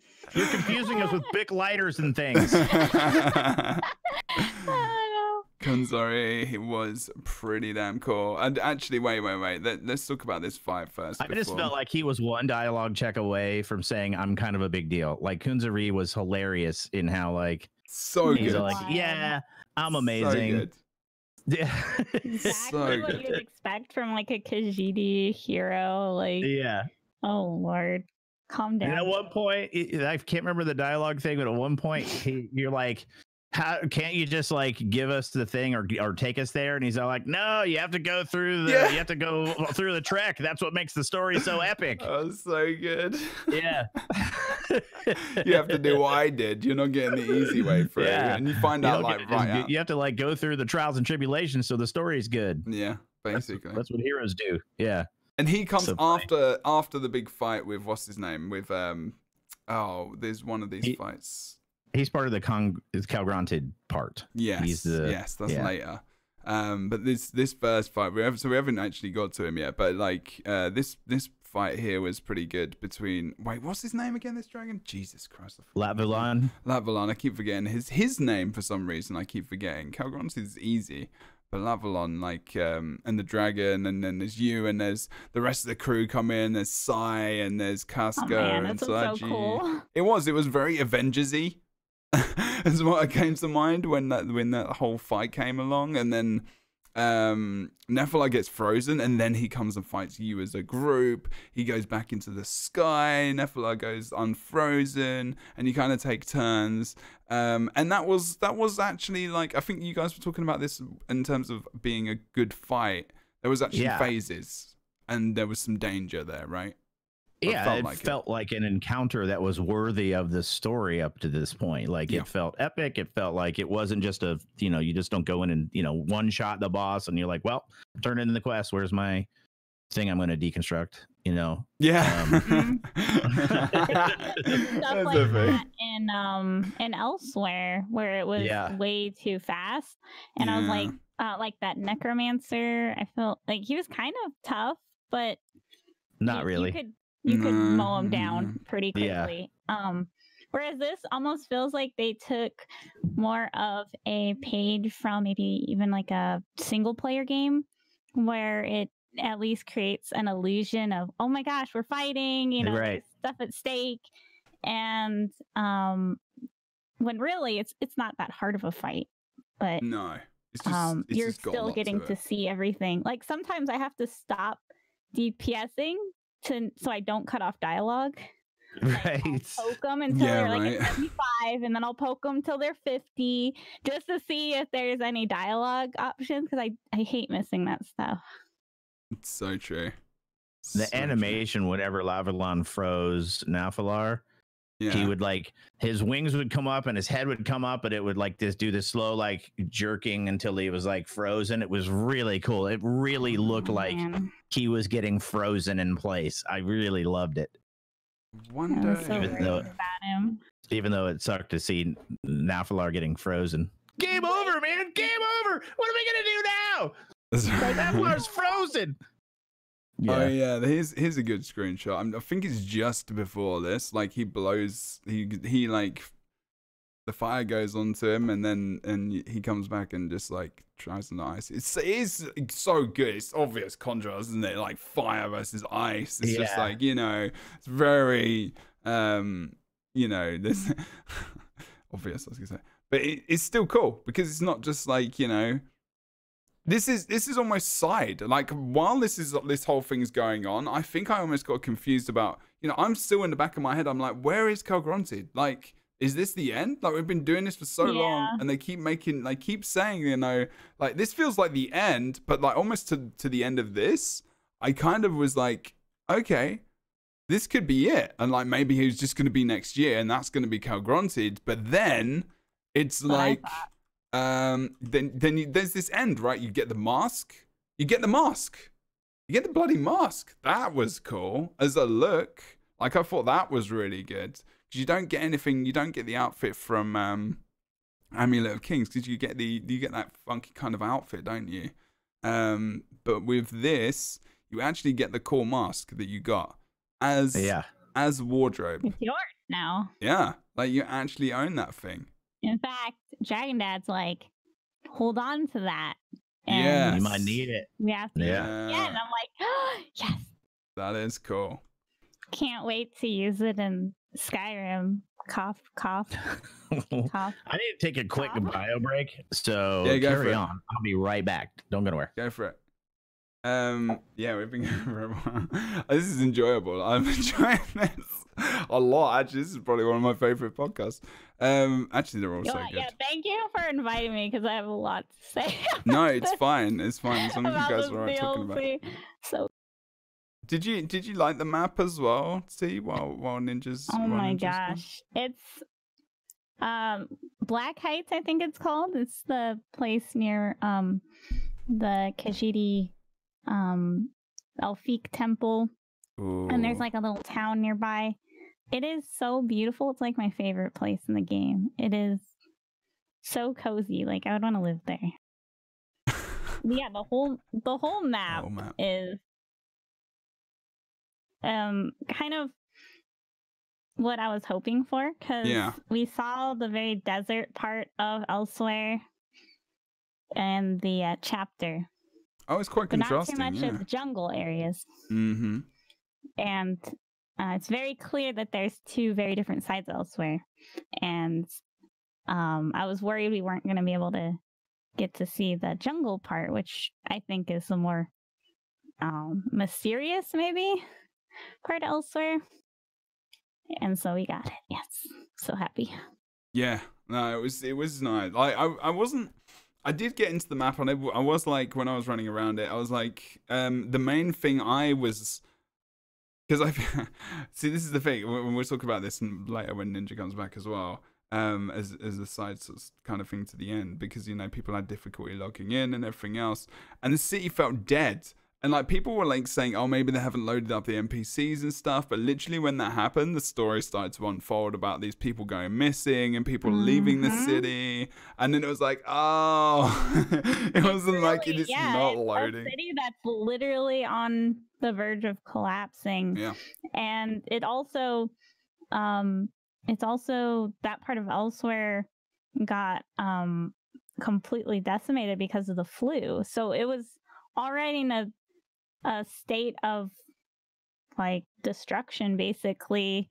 So many locals had died, like a lot of families got wiped out, and there's probably like this small amount of time where people are starting to come back and rebuild, and then the dragons appear and they're like, oh well. Yeah, it was very much a point where it could have just fallen apart. Good timing. I'm back. Welcome back. It was, yeah, that was. I thought that was a very cool part of this. So we were just talking about the city and how it was devoid of people. And I'd not got to that point in the story where they kind of started to explain about the city in the new map and why people weren't there. They'd been taken, and he was talking about the flu and people died and people left. Yeah, the Canaan flu. Yeah, I thought it was an issue with this. Like people were saying, you know, maybe things haven't loaded in, there's servers like, you know, things haven't happened, and it's like, okay, it doesn't feel like that, but maybe. And then, you know, all these reasons came up. So it was very, you know, thinking about the atmosphere of the areas, thinking about the overarching story, what's going on. You know, people have run away from the city. It does feel kind of dead. You know, and there was this sense, I think I was like, why am I defending this place if no one's here? And then they started to talk about, you know, why they were there and what they wanted to do. But then, like, when we get, so shifting towards the end after we've killed that dragon, it's like, cool, okay, we've got the mask. Feels like we've got skill point. You know, there's a couple of things, you know, that's it. Finish the DLC. Yeah, we're done. But no, an old friend, as was it Sai says that? Like he says, and you should go up and talk to Nephilar. And you're like, oh, there's Abnafan as well. That actually bugged out for me because I completed the Latvolon story, and then I was like, wait, so what about Calgronted? Because it like Sai showed up. Like, so at the end of it, you talk to Latvolon or to Nephilar and, you know, we won. Yay. Here's your tablet to open the other house thing. And your whatever. Yeah, and the tablet as well. That's right. Yeah. Yeah. And Sai shows up and he had a quest dialogue over his head. Like he was, but then it disappeared. And when I talked to him, he was just giving me like generic answers. So I was confused, and then I was like, well, that's it, that's weird, where's the Calgronted part? And then a couple days went by. Yeah, somebody told me, they're like, no, that's a bug, you go back and he'll have the quest. And sure enough, that's what happened to me as well, because I didn't see it at first, and then I went out, and this is where this is why I've got a random screenshot there, because it didn't like. But it was okay because I didn't realize that, because I just when I went back to go and see if I'd missed something, he was just there, and I just thought that was the way it was supposed to be. So I didn't actually know that was a bug. Wow. It was okay. Like it was still, I didn't feel that weird to me, but like, you know, it was still cool. But like you could have missed it maybe, and maybe if you're listening to this and you haven't done this bit. Second spoiler warning. This is a big one. Don't listen. If you need to know this, then this is additional. So what do you have to do to get to this point where you can play the next part? What do you need to? What have you? What you have to have completed the main storyline in Northern Elsewhere. Mm-hmm. And then you have to have completed the Latvolon storyline in Southern Elsewhere. And then Sai Sahan tells you he got a communication from Abner Tharn, and that's troubling to Nephilar. And at that point, you start the Calgronted final installment of the Season of Dragons storyline. Which is really the capper. Yeah, it is really the end. It's like, wow, I did not expect this at all. This was like out of left field. I was just like, what the absolute hell? There's Abner Fan, there's more tapestries, there's just these epic tapestries, the new moon, right? Tapestries. Oh man, this is great. I want this as a furnishing. I hope you can get it. I'm too lazy to get the achievement furnishing. Yeah, this is cool. I mean, if you've done it and you're listening, it's the new moon like cult group, kind of around one of the green. What are they called? The green like the Aeon Stone or something like Stones. that. That's Aeon right. Stone. Aeon That's right. Stones. Yeah. Which they kind of the stones They're like siphon really fancy soul gems. Yeah, but they siphon basically the new moon people, don't they? And the energy from them goes into the stones, and then Calgrontes gets his power from the stones. So essentially, they're killing themselves to give him power, which is like I mean, souls are power sources in Tamriel, and So, you mentioned earlier there's like a little storyline with a lot of people going missing, and one of the people you're looking for, she's like super weak, sickly, Khajiit girl, and her mom's terrified because she left her a letter basically saying, well, I'm gonna go join this cult now, and at least I can be you. And she's like, oh my gosh, what does she mean by be of use? And she's basically going to her death. And she doesn't know though, does she? I don't know if she knows. I don't think she does, because she seems... I don't think anybody does. Like, she didn't... Excited about it. That's true. I don't think anyone did they really? Until they come to the moment, and then they're kind of like there, and they're like, well, you know, I might as well. Oh, shit. Oh, shit, basically. Oh, God. You actually have a chance to save her. Yeah. And tell her, like, look, your mom's terrified. Yeah, if you have the persuade dialogue, then she goes home, which is nice. I was able to save her. Oh, you could actually, like, not save her? Oh my God, you didn't save her? No, I did, but I'm saying, like, could you, was there an option to not save her? Like, would you have to have persuade? Yeah, if you don't persuade her to go home, then she goes on with it. Does she, though? GG. Yeah. Oh, God. Okay, I kind of want to do a replay. Just for that. I mean, that might take a while. He wants to kill the weak Khajiit. Oh, it's okay. This just to get, I want to see the other options. But like, oh damn, yeah, okay. I'd feel quite bad doing that. But that was quite cool. Oh, the other mechanic comes back, doesn't it? Pushing the blocks with your light attack or a heavy attack as well, which was kind of. I'm over it. Yeah, I think I am a bit as well. Can we not have block puzzles anymore, please? It's not difficult. It's just kind of like, it took me a bit of time because it was just annoying. I was it keeps getting stuck on the floor. It's buggy. Yeah. It's just like, it's a really cool thing. One of my viewers actually found a very big bug with that. Really? We're not going to repeat on the podcast, but it got reported. Hopefully it gets. Oh dear. Yeah, there was some bugs of it. I couldn't progress sometimes, and I had to pull the thing back, like it wouldn't move when on the floor. It got caught on something that didn't exist. That was a little bit of a. It was cool, but there was too much of it. I think that was the only thing where I was like, you know, I don't need this in my life anymore. You know, when they had it in the dungeons, that was cool because it was like a mechanic. Like, it was part of a mechanic of a fight as well. When I thought that was a great use of it. But I wasn't massively keen. I was like, no. But Abnafan, he was able to draw upon, he took some of this power, didn't he, from the Aeon Stones, and became quite, you know, he was able to get some energy. So this is what I'm thinking later on, because when we do get to that point with Abnafan, which we're going to talk about momentarily, actually, we'll talk about that when we get to it. But he was drawing upon the fat power. He was able to get a little bit of energy back, right? And he wasn't completely dead to the world, but he was still, right, like Ninja was saying earlier, or he was just knackered, wasn't he? He's just tired. Yeah. He's just done, right? It's just, he can't do much more. He just feels like, you really feel like they're selling this. They're like, get ready. You know, Abnafan is gone. Stop done. Doing things that are hurting you, darn. Yeah. I was all like, yeah, you are past your prime. Let's take you out behind the barn and put one in your head. Wow. Oh my God. Whoa. Holy.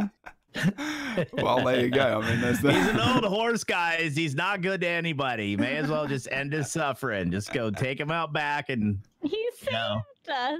I guess he did. I actually really his own disaster. True. I really like Abnafan. It's called the redemption arc. Oh, that's true. He's had a big one though. I think his redemption arc started with Elsewhere, didn't it? Like, not started with Elsewhere because the thing happened, but he was trying to, you know, come back. And this was... I really hated him in the main quest, but he didn't. Oh, did you? I loved cleaning up your own mess that you created redemption. Actual redemption arc, or is it just doing what you should have cleaning up what you shouldn't have done in the first place? Yeah. I'm just saying. It depends. In ESO, I don't know. I really liked him in the base game story, actually. I really liked him because he was just that cheeky character who was just really smarmy and like get out typically here, he was very buddy. typically English and cheeky as well, which is what I liked. He's a bit of an arsehole. And you know, it was just like, yeah, I like this guy.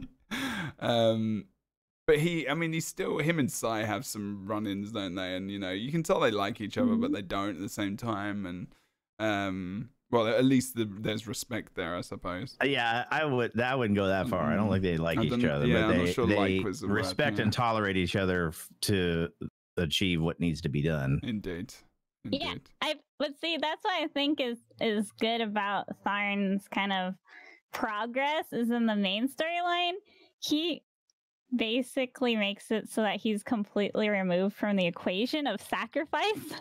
So he's like, well, you guys need me.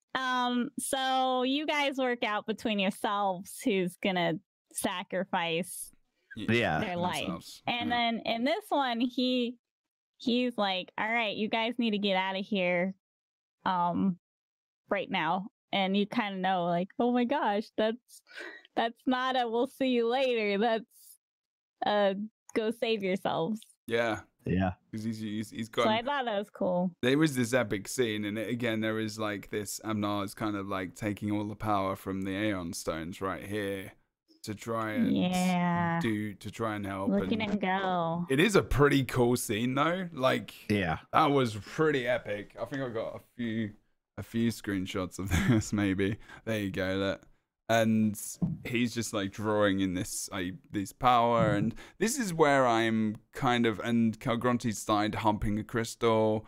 I was a bit, he kept humping crystals, and so I was like, I just kept making nothing this joke. Phallic about this scene there was at all. nothing phallic about this scene. This is very true. Where he's just kind of like, this is an end scene if you're listening to this audibly.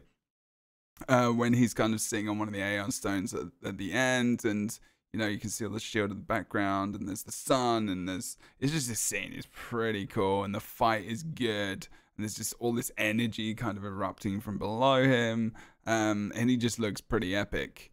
And then, you know, do you kill? Wait, I'm trying to remember. That one shot looks like the album cover to some 70s metal band. Which one? The Calgronk. Yeah, exactly. Yeah. Of that? When he's on the That's totally a 70s metal band album cover right there. Yeah, it's good. Just gotta make the sky like red or something. Did I not? Add some lightning effects. You're good. So he dies here, or is there another part to this? No, he dies here, right? He's sitting on his little rock, and you kill him, and then come over and beat him. Yeah, because the rocks still are full of all that energy, and if that isn't dealt with, then Tamriel goes boom. Right. Wait. He's not dead. He goes away. This is when they start to rise up from the ground, isn't it? Yeah, there you go. No, you're already in the sky. Yeah. Oh, are we? Yeah. That's why you can't no, get we're not. there. That's no. Yeah. We drop down. We drop down. Yeah. Okay. Right. So that's where we are. I thought we were almost thought we were at the end. Jesus, this is what I mean. This is what it kept doing. Yeah. Like you get into this fight and you're like, this is the end. No. That's where Tharn gets you out of there, and then you're like, oh shoot, we need to somehow get back onto the island. That's right. So that we can beat him up. Actually beat him again. Save Abner Tharn. That's right, yeah. And this is where the even more, and you just think at this stage, like, how can this get more epic? Like we've been to the place where there's a flipping, we've got this mask, we've got, I don't know. It was just crazy. And then there's just this island in the sky, and there's this moment with Sai and God, I'm really bad with names, aren't I? From elsewhere, the Queen. Chimera, yes. Chimera. And Chimera's here as well, which is awesome. I'm really glad that she obviously was involved. She had to be. And she's kind of hanging out in the dragon in your main base anyway with Sai. And then you have to go and try and find a way to get up to these islands, like you guys said, which are hovering in the sky now because Calgrontes is just ridiculous. And you and Sai go off to the public dungeon, actually, where you have to find out how you. There's a way that you can try and get up to this place. I'm not sure how they get there, how they find out that this is a way that, in the first place, that you can go, like, portal up there, or you can find a way up to this island that is now hovering in the sky. I can't remember what the link was. I don't know if you guys remember. How do they know to go to this temple to do something? Because Chimera has a vision. A vision, that's right. And this Alfiq's kitty comes and speaks to you, and she's all like, "That's it. You're the chosen one. You have to go do the thing." Right. That's the one. Yeah. Which, you know, I don't mind too much as long as there's not too much emphasis on it. You just want to get on with the story, I guess. And yeah, then we're with Zar, a legend who, you know, who knows he's a legend. What's his full name? Kunzari. Yeah. Kunzari, yes. So he's like a rock star, isn't he, to Khajiit? But he died a fair while ago. He doesn't seem to care. He's like, yeah. He doesn't care, does he? What's up? He's pretty chilled. Like, there is. How you doing? So true. There is this definite, like, he probably wishes he was doing these things, but he's kind of happy to let you continue to be this hero now that he used to be. And you had to. This is the thing that I thought was great as well. He said you had to give his claw to Chimera. Yeah. Wasn't it to like for power? She'll know what to do with it. Yeah. He's like, yeah, just take this. So he has to give. He gives you a claw, his own claw, his dead claw, his zombified claw, whatever. To give to Chimera so that she can get some power or something like that. Or she can do something. I can't remember. But anyway, so that you can get up to this island. It's all weird. I don't know. Probably someone can explain better than I can. Definitely. But I thought this was cool. What did you think about this interaction with Kunzari? Did you enjoy it? Oh yeah, of course. This is fantastic. It was fun. My chat sure enjoyed it. I bet. Oh wait, why'd you say it like that? Is the thirsty chat? Thirsty chat. Is it this pose? Like, woo, Kunzari. It was this pose, wasn't it? Swell guy. Yeah, he was always. I don't think you saw him in any other pose other than this in multiple locations. Maybe he was standing up once. He's all about the sit three. Yeah, I think he was just sitting down, like laid back, kind of like, woo, get my areas. And then you did see. I thought it was cool how you saw all the other characters in their Dragon Guard gear as well. That was always very cool. But then, where is this? What's this place called? When you ended, how the pathway that you ended up going up to this island in the sky? What's this called? T, you said it earlier. Did you make up a name for it? I maybe this is Moonpath. I'm not sure what they refer to this in the Sands Beyond the Stars. in the actual game. Sand Beyond the Stars. I thought that was where Alkosh was at. Yeah, I thought that was that. Yeah. I don't know. It just looks good. See, look, he's in the same pose. Yeah, he's like, what's up? He's in there. And okay, fun fact: did you guys talk to him when you were going up the stairs? Yeah. Okay, so The Rock. Yeah. Oh God, here we go. Where he's like, oh, what's the Chimera's ancestor called? I can't remember. Oh god, if you can't remember, there's no Anyone in chat remember? So an Equina. Kunz Henri and her were an item, in case you didn't. Oh right, okay. Yeah. And so like I think the third time he talked to him, he's like, "Oh yeah, me and Nequia, we got it on behind that rock over there." Oh, maybe I didn't get that. No way. Like all of our other companions were a little bit disturbed, but that's just how Khajiit are. Is that when he's? Oh my gosh! Is that what he's pointing to in this screenshot that I'm showing? No, he's checking out his nails. Or is he just looking at his hand? Yeah, he's just hanging out. He's just hanging out. Yeah, I'm this. not sure which rock it was. We moved on quickly because I was like, "Oh Lord!" You didn't go and have a look behind the rock to see if there's. Tell us all about it, Kinzari. Yeah. How was it for you? Is it called kitty style? Is it? Like, oh my god! Oh my god! You can tell the ninjas are dads. So Amazing. You guys haven't seen our faces for a while. But this whole area was really, really beautiful as well. And it was just really bright, and it was nice to have this kind of pathway up there. It was good that they had this rather than just there's a portal which takes you, which it could have been. But they made this area, they made this small instance. You had this nice, sweet little interactions with Kunzari and like T. Sweet little interaction. Well, I'm trying to keep it clean, T. All right. And T's thirsty stream.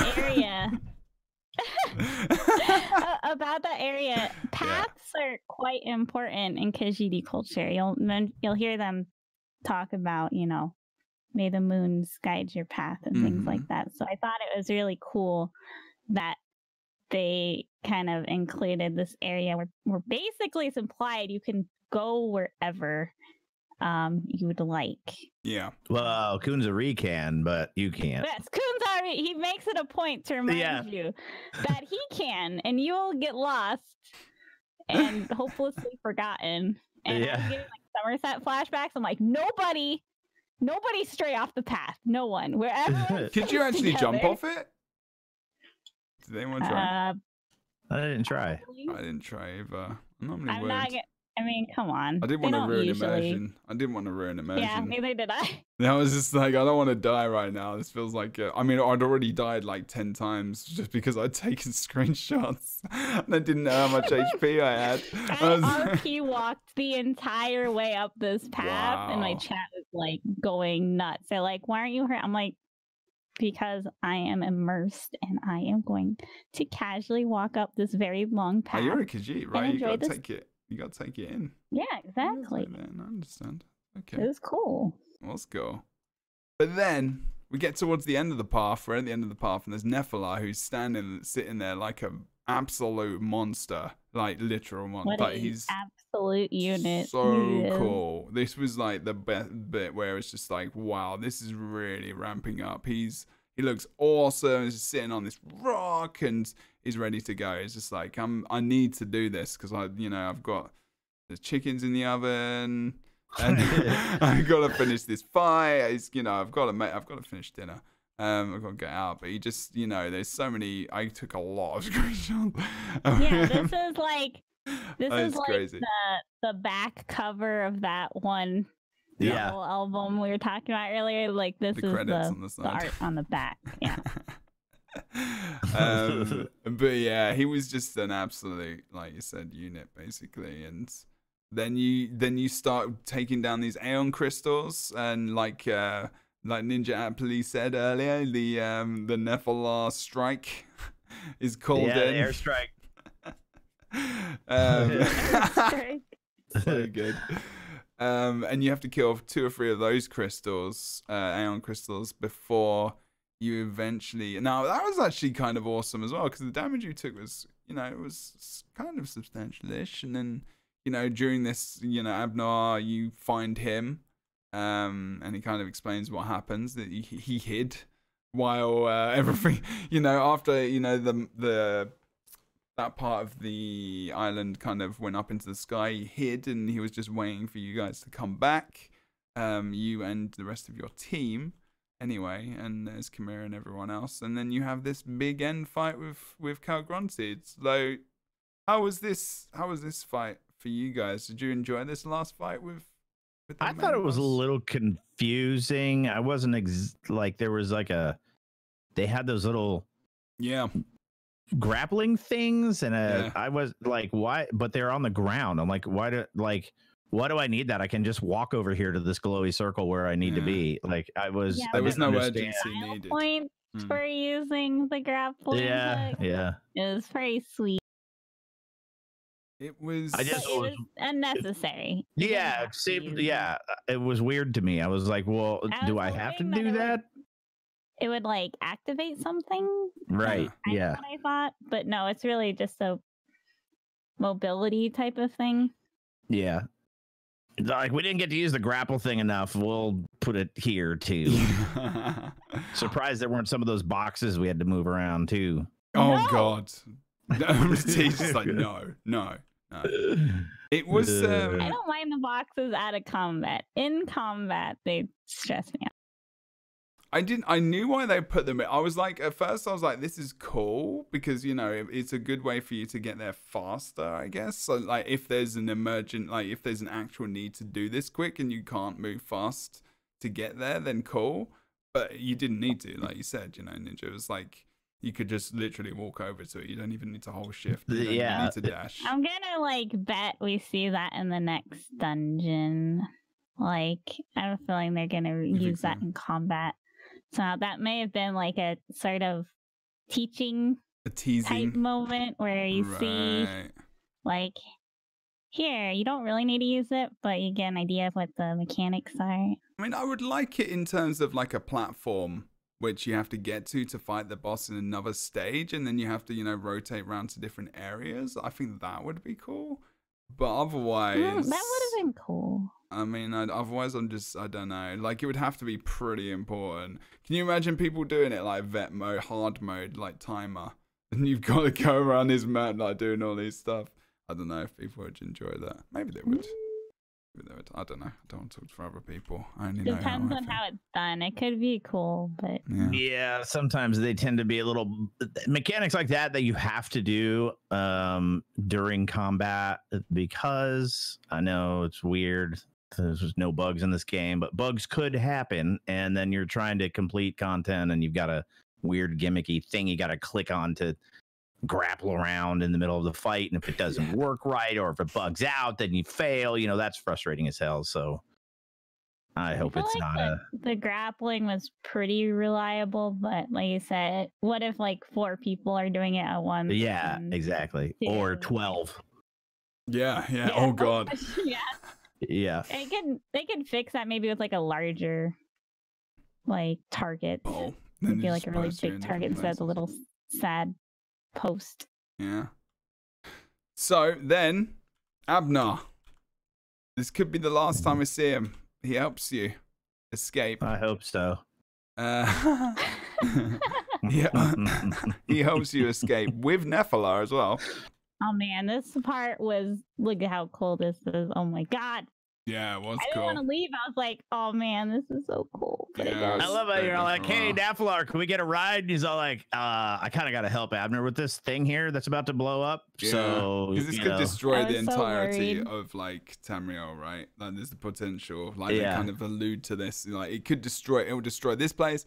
It destroy, you know, Southern Elsewhere, and it could destroy Tamriel. So we've got to stay here, shield it, make sure it doesn't, you know, we can contain it to a degree, and, you know, Abner Farn's there. He's a good dragon dad. He is a good dragon dad. But there was some epic...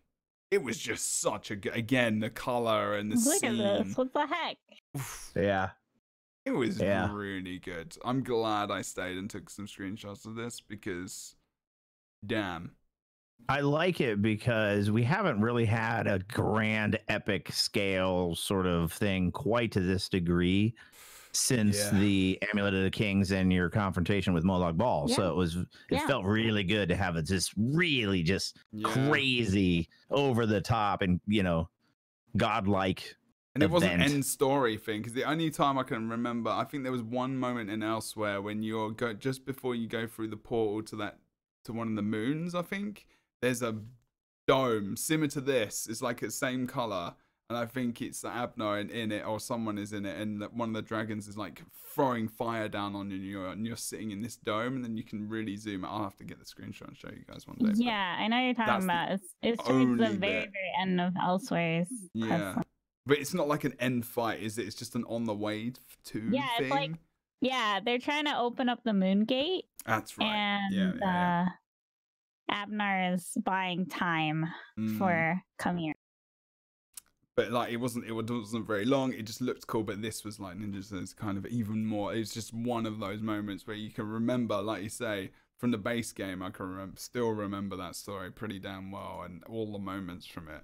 And that epicness was like, look at Abner, how small he is as well. Like when he's in this scene, like he's just so tiny, and there's just this massive like just globe of he's so powerful though, and you just feel bad for him, and he might die, and Ninja hates him, and T does as well. I don't know.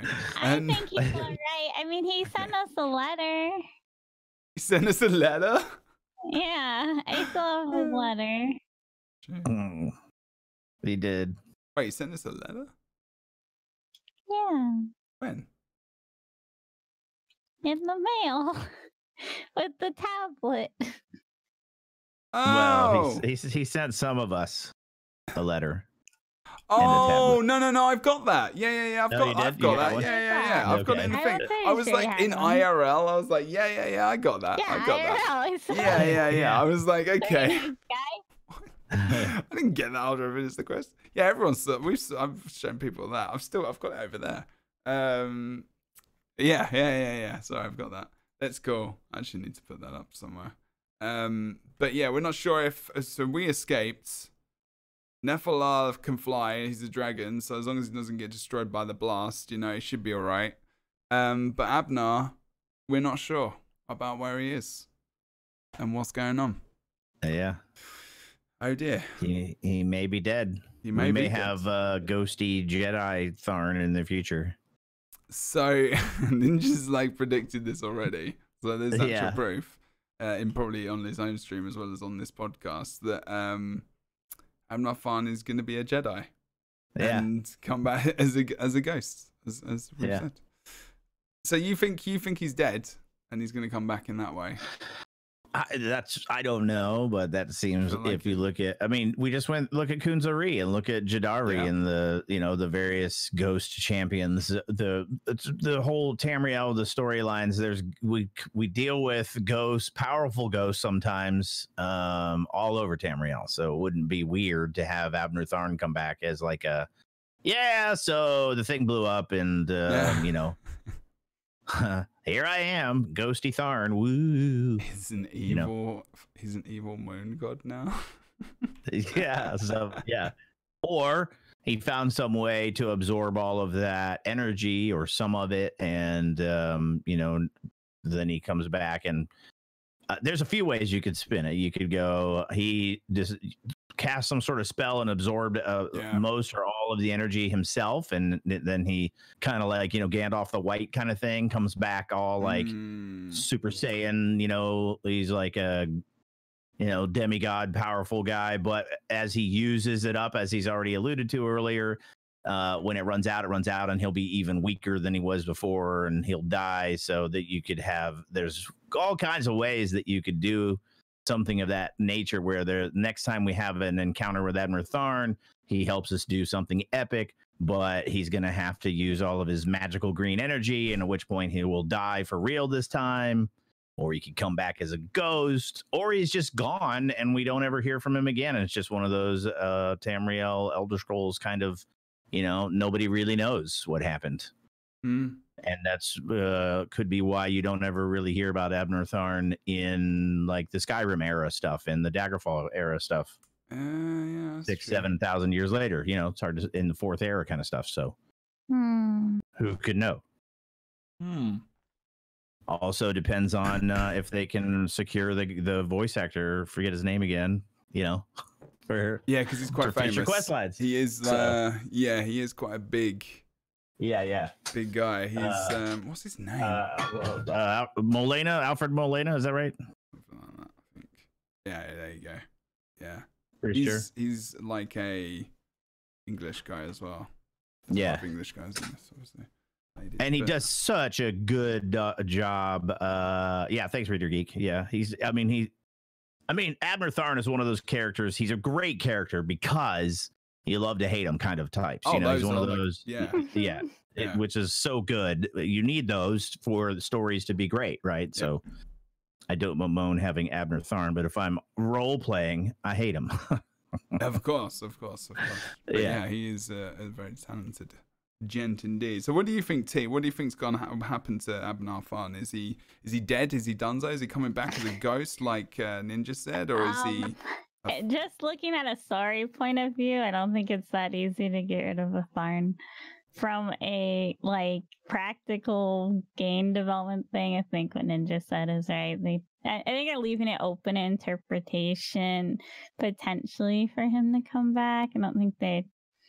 I mean, my kind of theory moving forward is that we're gonna have like a wild companion reunion where everyone comes together.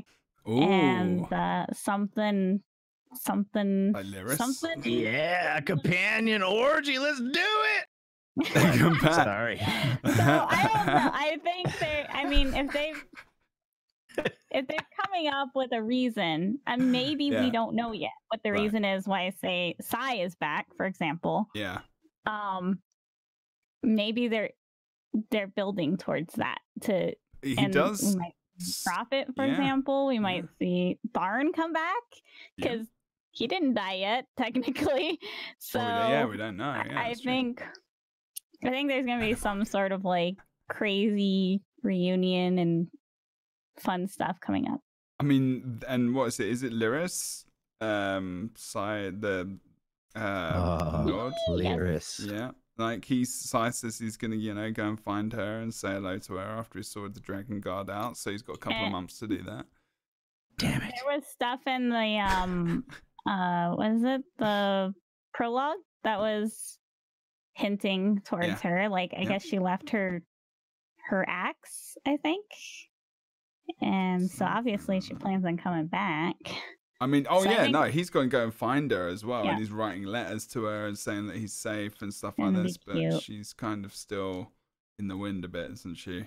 As well, which is a bit, unfortunate. But yeah, he's going to go find her, and I don't know. I'm still. I think it's a mixture between the two. There is definite real idea that he could come back as a ghost, but I kind of want to see him die, and I don't mean like in a weird way. I do too. Like I kind of want to see him like if he's gonna die, he needs to be like in my arms or something, or we're having this moment, or he's like. In your arms. I don't know. It's a I don't know. Not in my arms necessarily. Gently stroking his eyebrow. Yeah. Gently stroking his, comb over. Awkward moment where neither of you know if you should kiss now or not. We all know the answer to that question. And and now I don't know anything else about life. I don't know what to think about anything. Where are we? Let's go. I'm going to put a dragon on the screen before I go red. That's easier. There he is. But there he is. It would have to be something like that for me. I think he would not the arm holding and the kiss. But I mean, maybe. I mean, as long as it's not me. He's just not a looker, is he? He's not a looker, is he? Really? He's not very handsome. And well, I don't know. Maybe his armor looks cool. But himself, I don't know. A bit old for me. And I don't know. I would like to see that. Maybe come back as a ghost. Cool. I reckon that would be sweet if they had like a new companions kind of situation. I mean, no reason at all.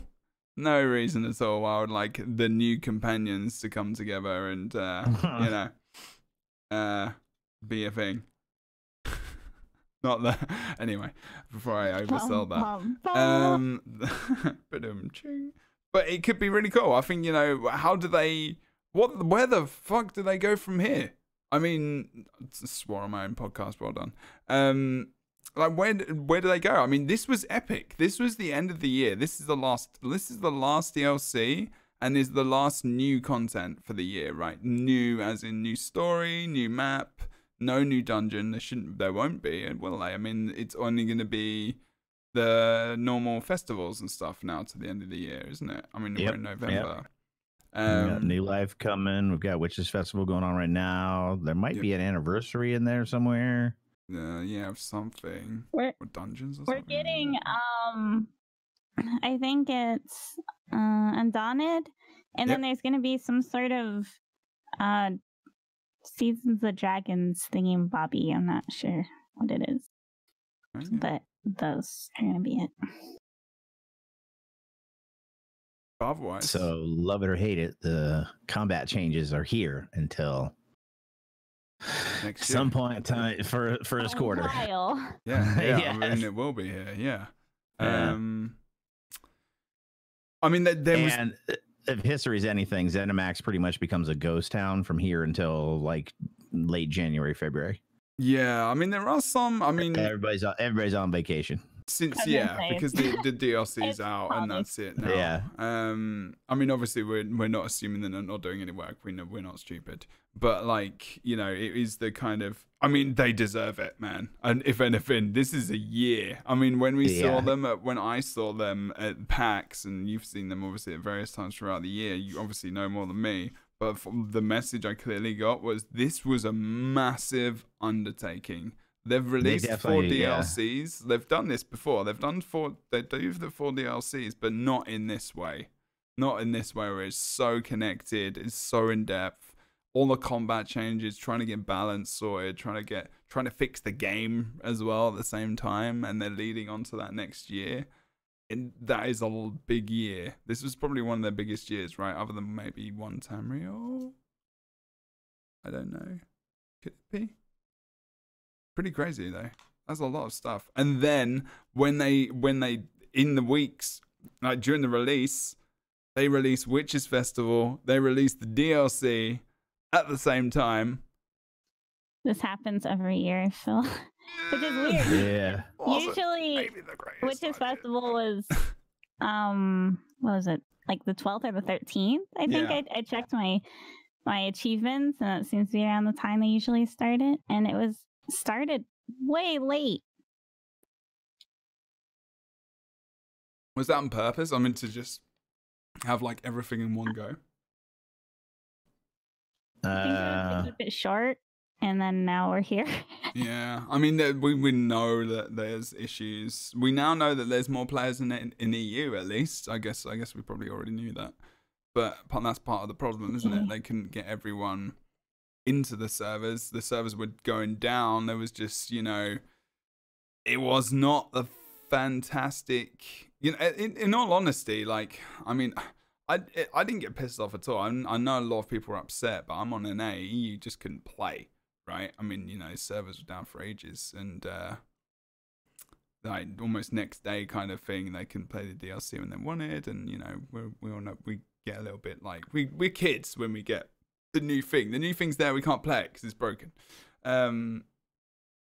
And so people were a little bit upset, but I think everything's kind of fine now. But then you couldn't queue for dungeons, you couldn't queue for BGs, and there was an endless there were issues. But at the end of the day, I don't feel like it was the end of the world. I don't know how you guys felt about that. The thing is I mean, the DLCs get released on Monday. Yeah. Most people don't. They're not like, oh boy, my gaming day is Monday. Most people wait till the weekend. So it was a little bit, I feel like, mistimed, because the servers usually struggle when we have an event, because people are logging in trying to get their tickets and do stuff, and then on top of the people trying to get into the DLC. Yeah, it was really unfortunate. Those tickets are a big Also, deal. shout out to the people working all weekend Yeah. to get the servers up, because that must have not been very fun. I know No. we saw Gina like posting in the Discord at like all hours of the night that weekend. I was just like, oh god, That would have that's been not pretty fun. horrible indeed. Yeah, I mean they pushed out these new looking for group changes and the memory management changes and some other performance enhancements. And you know, just like anytime you roll out something on a scale like this, internal testing, having been in this situation before working on enterprise stuff, it's really, really challenging to You can't replicate that anticipate. into this life. Because in a test environment, you're not under load, and you can simulate load, but it's not the same as having, you know, thousands of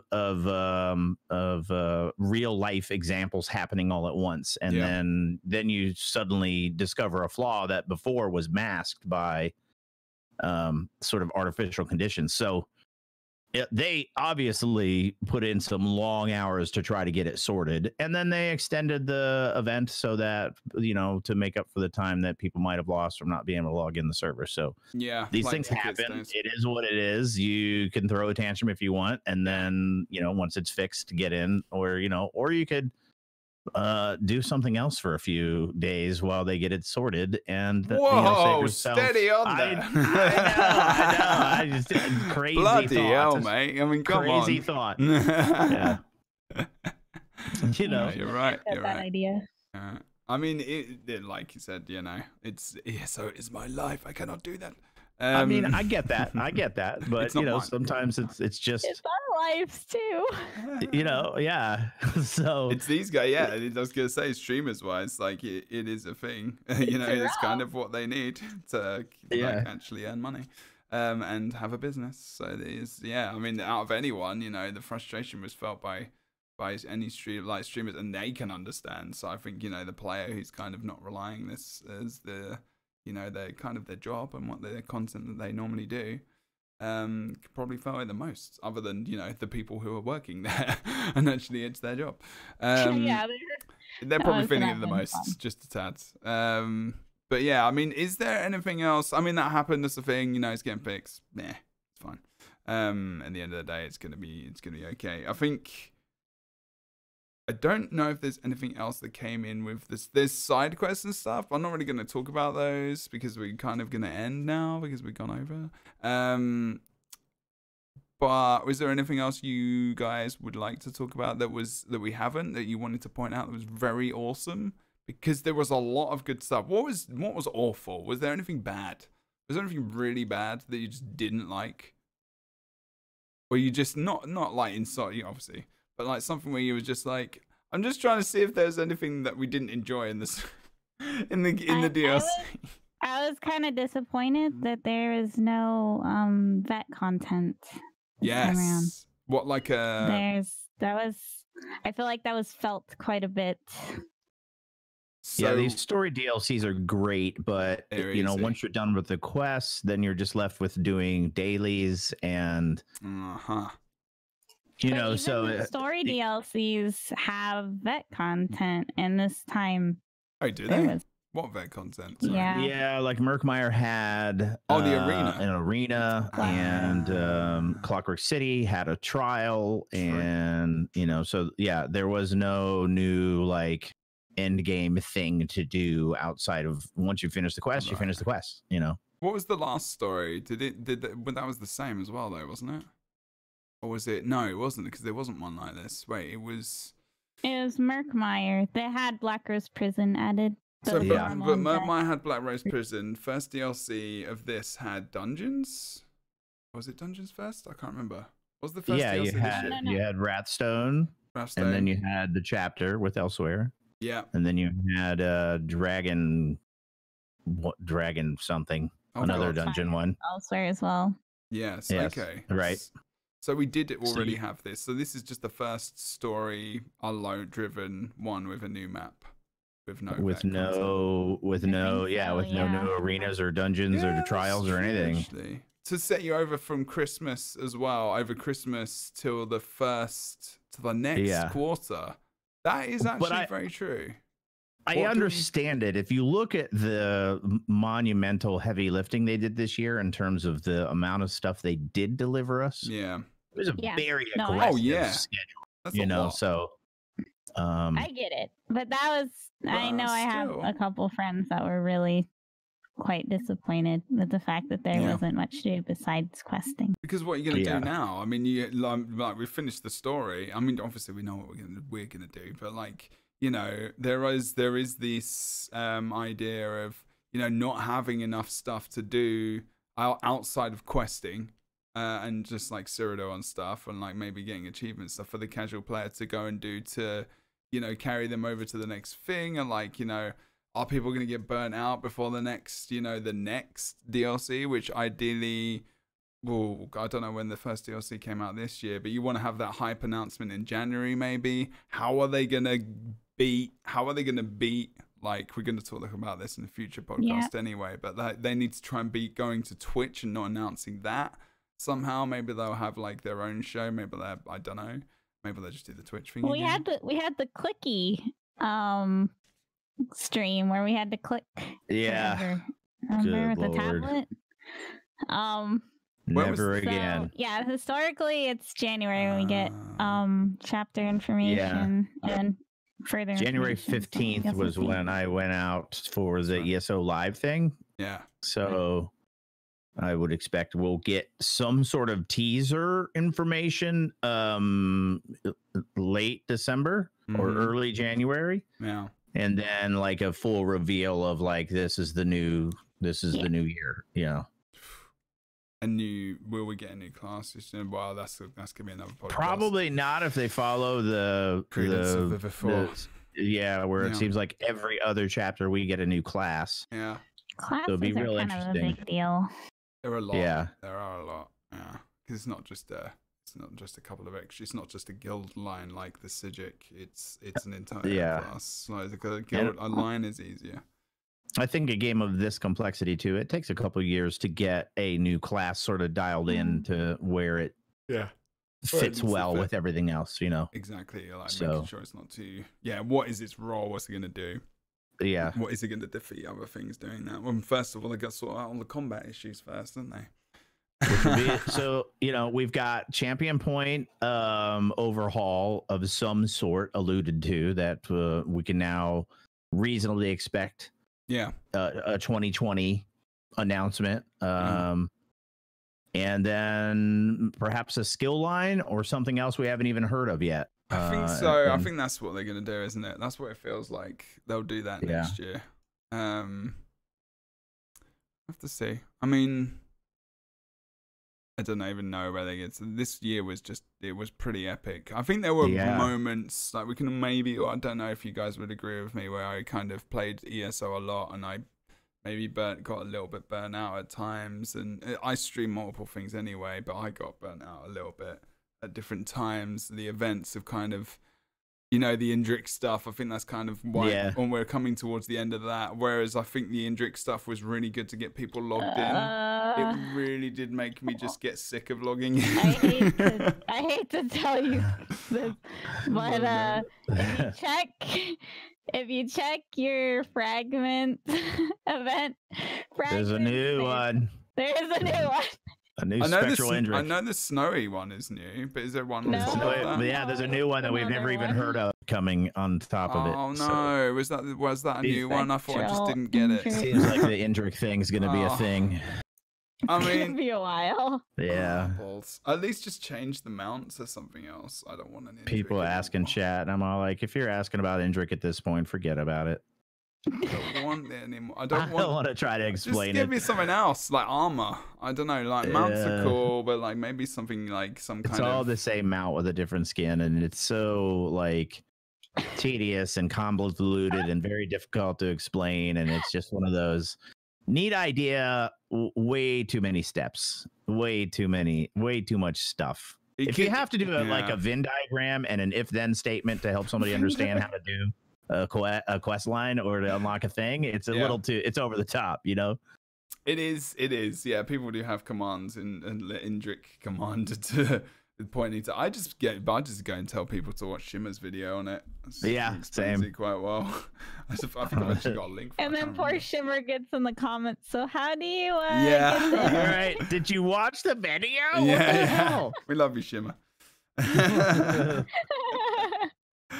Maybe I should get on it. I need to do a comment section, a YouTube comment section podcast, and like get you guys to tell me like all your comments from or just stream comments questions and see which one's who comes up with the best comments. I'm sure we could have some quite common fun ones, and questions that have been asked. Is there anything in chat that chat wants to ask? Because I think we're going to kind of wind up what we're talking about. Is there anything yet?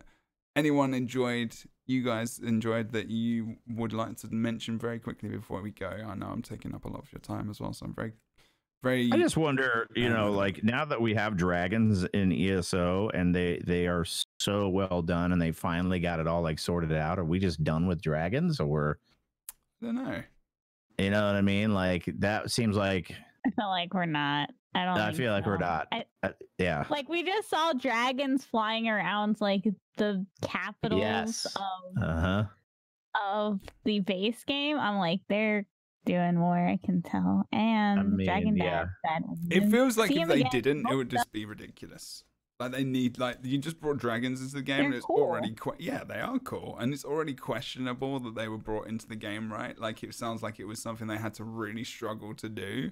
It feels like if they just brought them into the game and they just kind of buggered off. Like Nephilar's coming back, he's coming back, but well, lore-wise, we don't hear from Nephilar for 500 more years. Damn, well, that's a lot of DLC right there. Yeah. We're not even sure if it's Nephilar because the next time we have a red dragon who likes to help humans, he's called Nephilargus or something like that. So he's more power. What's the Argos? Does that mean? Is that anything in lore, or is that? Theory is that he goes into hiding. He's got way more of a backstory than anybody realized, and he pretty much only allies with humans when he needs their help to fight other dragons. And that's the theory is that something happens. He strikes a deal with Tiber Septim, and he becomes Tiber Septim's secret weapon. That's how Tiber Septim puts the region of Hammerfell under heel because they were losing, and then Nephilargus comes in and basically wins Game of Thrones style, right? So, but we don't. There was mention of a Nephilar in around where we are now, so that fits. But we don't hear from him again for 500 years. So they have to be careful because they got away with the whole dragons right now because we know they weren't extinct because we find that out in Skyrim that most of them just went into hiding. Yeah. And that, the dragons were worldwide because they aren't from Tamriel. They're actually from Akavir, which is their like home place. So it's reasonable to consider that dragons were there were pockets of it like in elsewhere, but for them to then do a Skyrim DLC or chapter or season, for instance, to have dragons in it again would completely break the lore. So, and we've got Elder Scrolls 6 coming, right?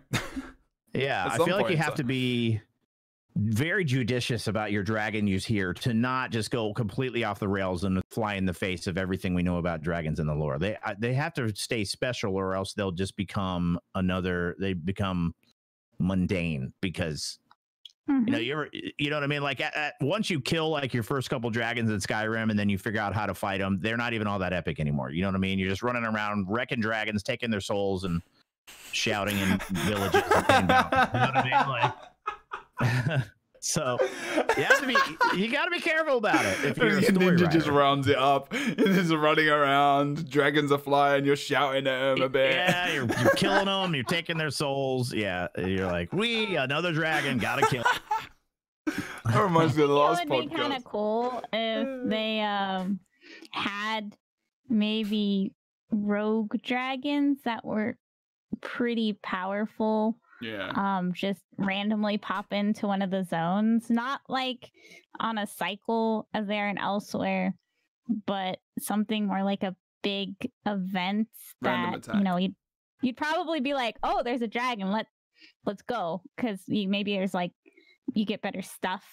He's quite hard, and it's going to take a lot of people to take him down, so that everyone can get there in time, sort of deal. I think that would be nice. I did miss that. They're around right now. It would have been cool to see those and that's what was one thing that was cool during the prologue, right? Because you saw the dragons. I mean, I don't know if you guys witnessed this. You saw the dragons over some of the capital cities, right? Which was really good. So people are freaking out too. They're like, "Oh my god!" They're actual NPCs like reacting. Not many, but they are. Like you can when they come out. It's really cool. It is. We were making fun of like how the ordinators weren't caring, and then I was idling somewhere, and then like some handsome Amaleks were like, "Oh my gosh, run!" And I was like, "Wait, you're supposed to protect the temple. Where are you going?" Yeah, with those dragons, I'm out. See, this is something that actually happened that actually Guild Wars 2 used to do. They don't do it as much anymore, which is a crying shame. Instead, they have like 100 maps, which is annoying. But like, they had this thing where basically, when a new story came along, they had like incursions onto old maps of like, and events would come in where, you know, a map would be taken over for a while with this new DLC on this new event. And they'd reuse the content that's already in the game. So, you know, when the dragon came up over the thing, I was like, wow, I had a Guild Wars 2 like memory, and I was like, this is really cool. Like maybe dragons are going to start attacking bases. You know, maybe we should... But it's very difficult to change those zones because questing and everything else is so reliant upon them being so similar. They can't change these zones that much, can they? Because there's so much questing, there's so much travel around them.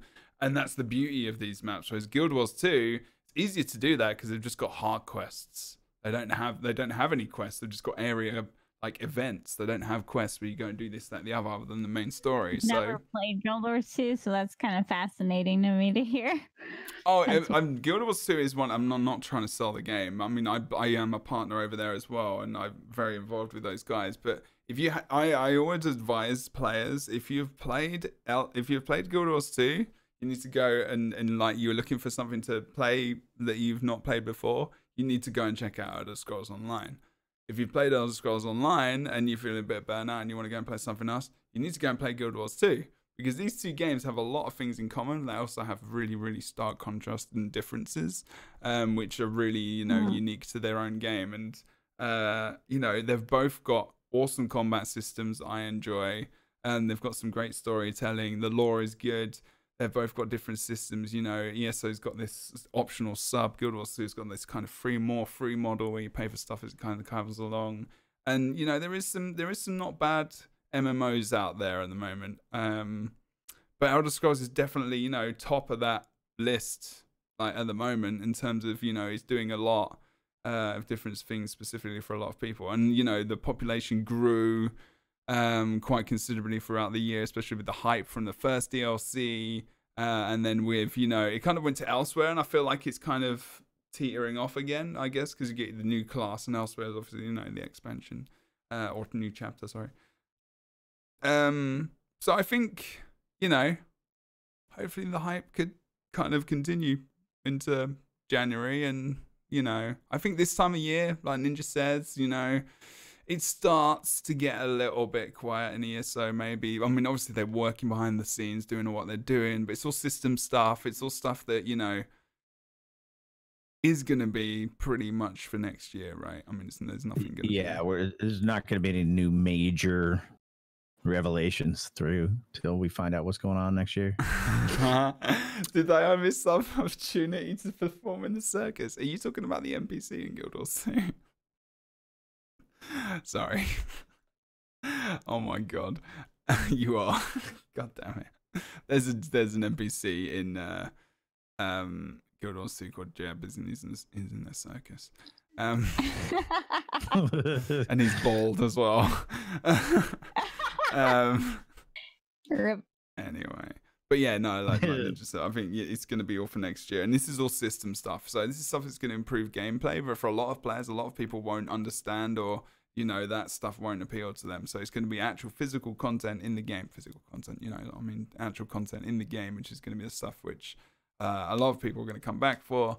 Hopefully we'll see that, or some information about that, you know, like Ninja said, kind of end of December, because this isn't even out on console yet. So, you know, and the console player base is, I think, bigger, like generally PC, PlayStation and Xbox. You got Stadia coming out as well, believe it or not. Remember, don't forget about that. Like, what's going on with Elder Scrolls? Very curious how that's gonna work. I've got it, and day one I'm streaming that. Like, no worries. Like, I'm like, that's gonna be almost like is it gonna be fresh start server? I don't even know. I don't know. And it's gonna be interesting to find out. What are you talking about? The Google Is this Google Stadia? Oh, Stadia. Yeah. So yeah. so that's a big gonna be on it. Grown eye roll. Stadia. Well, it's good to be knowledgeable about these things. If it does suck, then it sucks, and we don't have to talk about it again. But and you know about this kind of stuff more than I do. But it is an interesting thing, especially for someone who actually their PC is starting to become a little bit of a potato. It's definitely cheaper than buying a new one, but in the long run, I don't know if it's going to be cheaper. But yeah, anyway, Stadia is another conversation for another day. Maybe I have to get you guys on to a general show, talk about that. But we're going to go, because I've held these guys on for ages. They've been here for like 3 hours. 3 hours, 20 minutes. Oh, yeah, it has been almost 3 hours. Champion. Yeah, hungry. They've done some awesome work. They've not been on stream for that long, but they've been with me for that amount of time. Oh, yes. A stretch. Stretch, everybody. I've got to keep holding this cup of tea. It's almost done cooling down. I'll stretch after stream. Yeah, that's true. And just the endless staring and non-blinking from T. Maybe I need to get that, like, your thingy avatar from you. I need this. I will just say this is my old webcam where you can't see me blink and all that. Yeah, that's true. That was my excuse before. I love tea. Okay, right. So that's it. That's it, indeed. Thank you very much, Ninja T. We're going to do a little bit of an outro now. Thank you so much for watching, and also for these guys for being here. Ninja, where can we find you? Where are you? What are you doing? What time?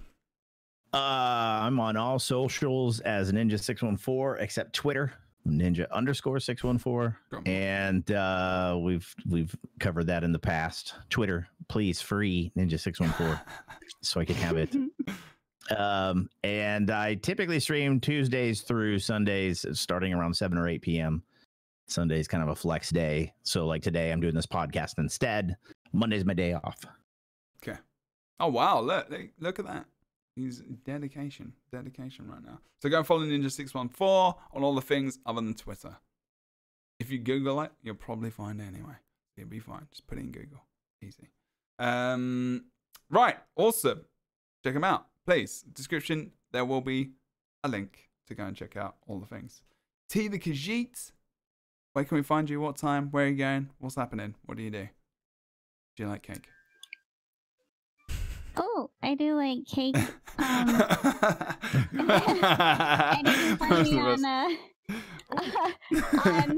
on Twitter at T_the_Khajiit, as my bot likes to call me.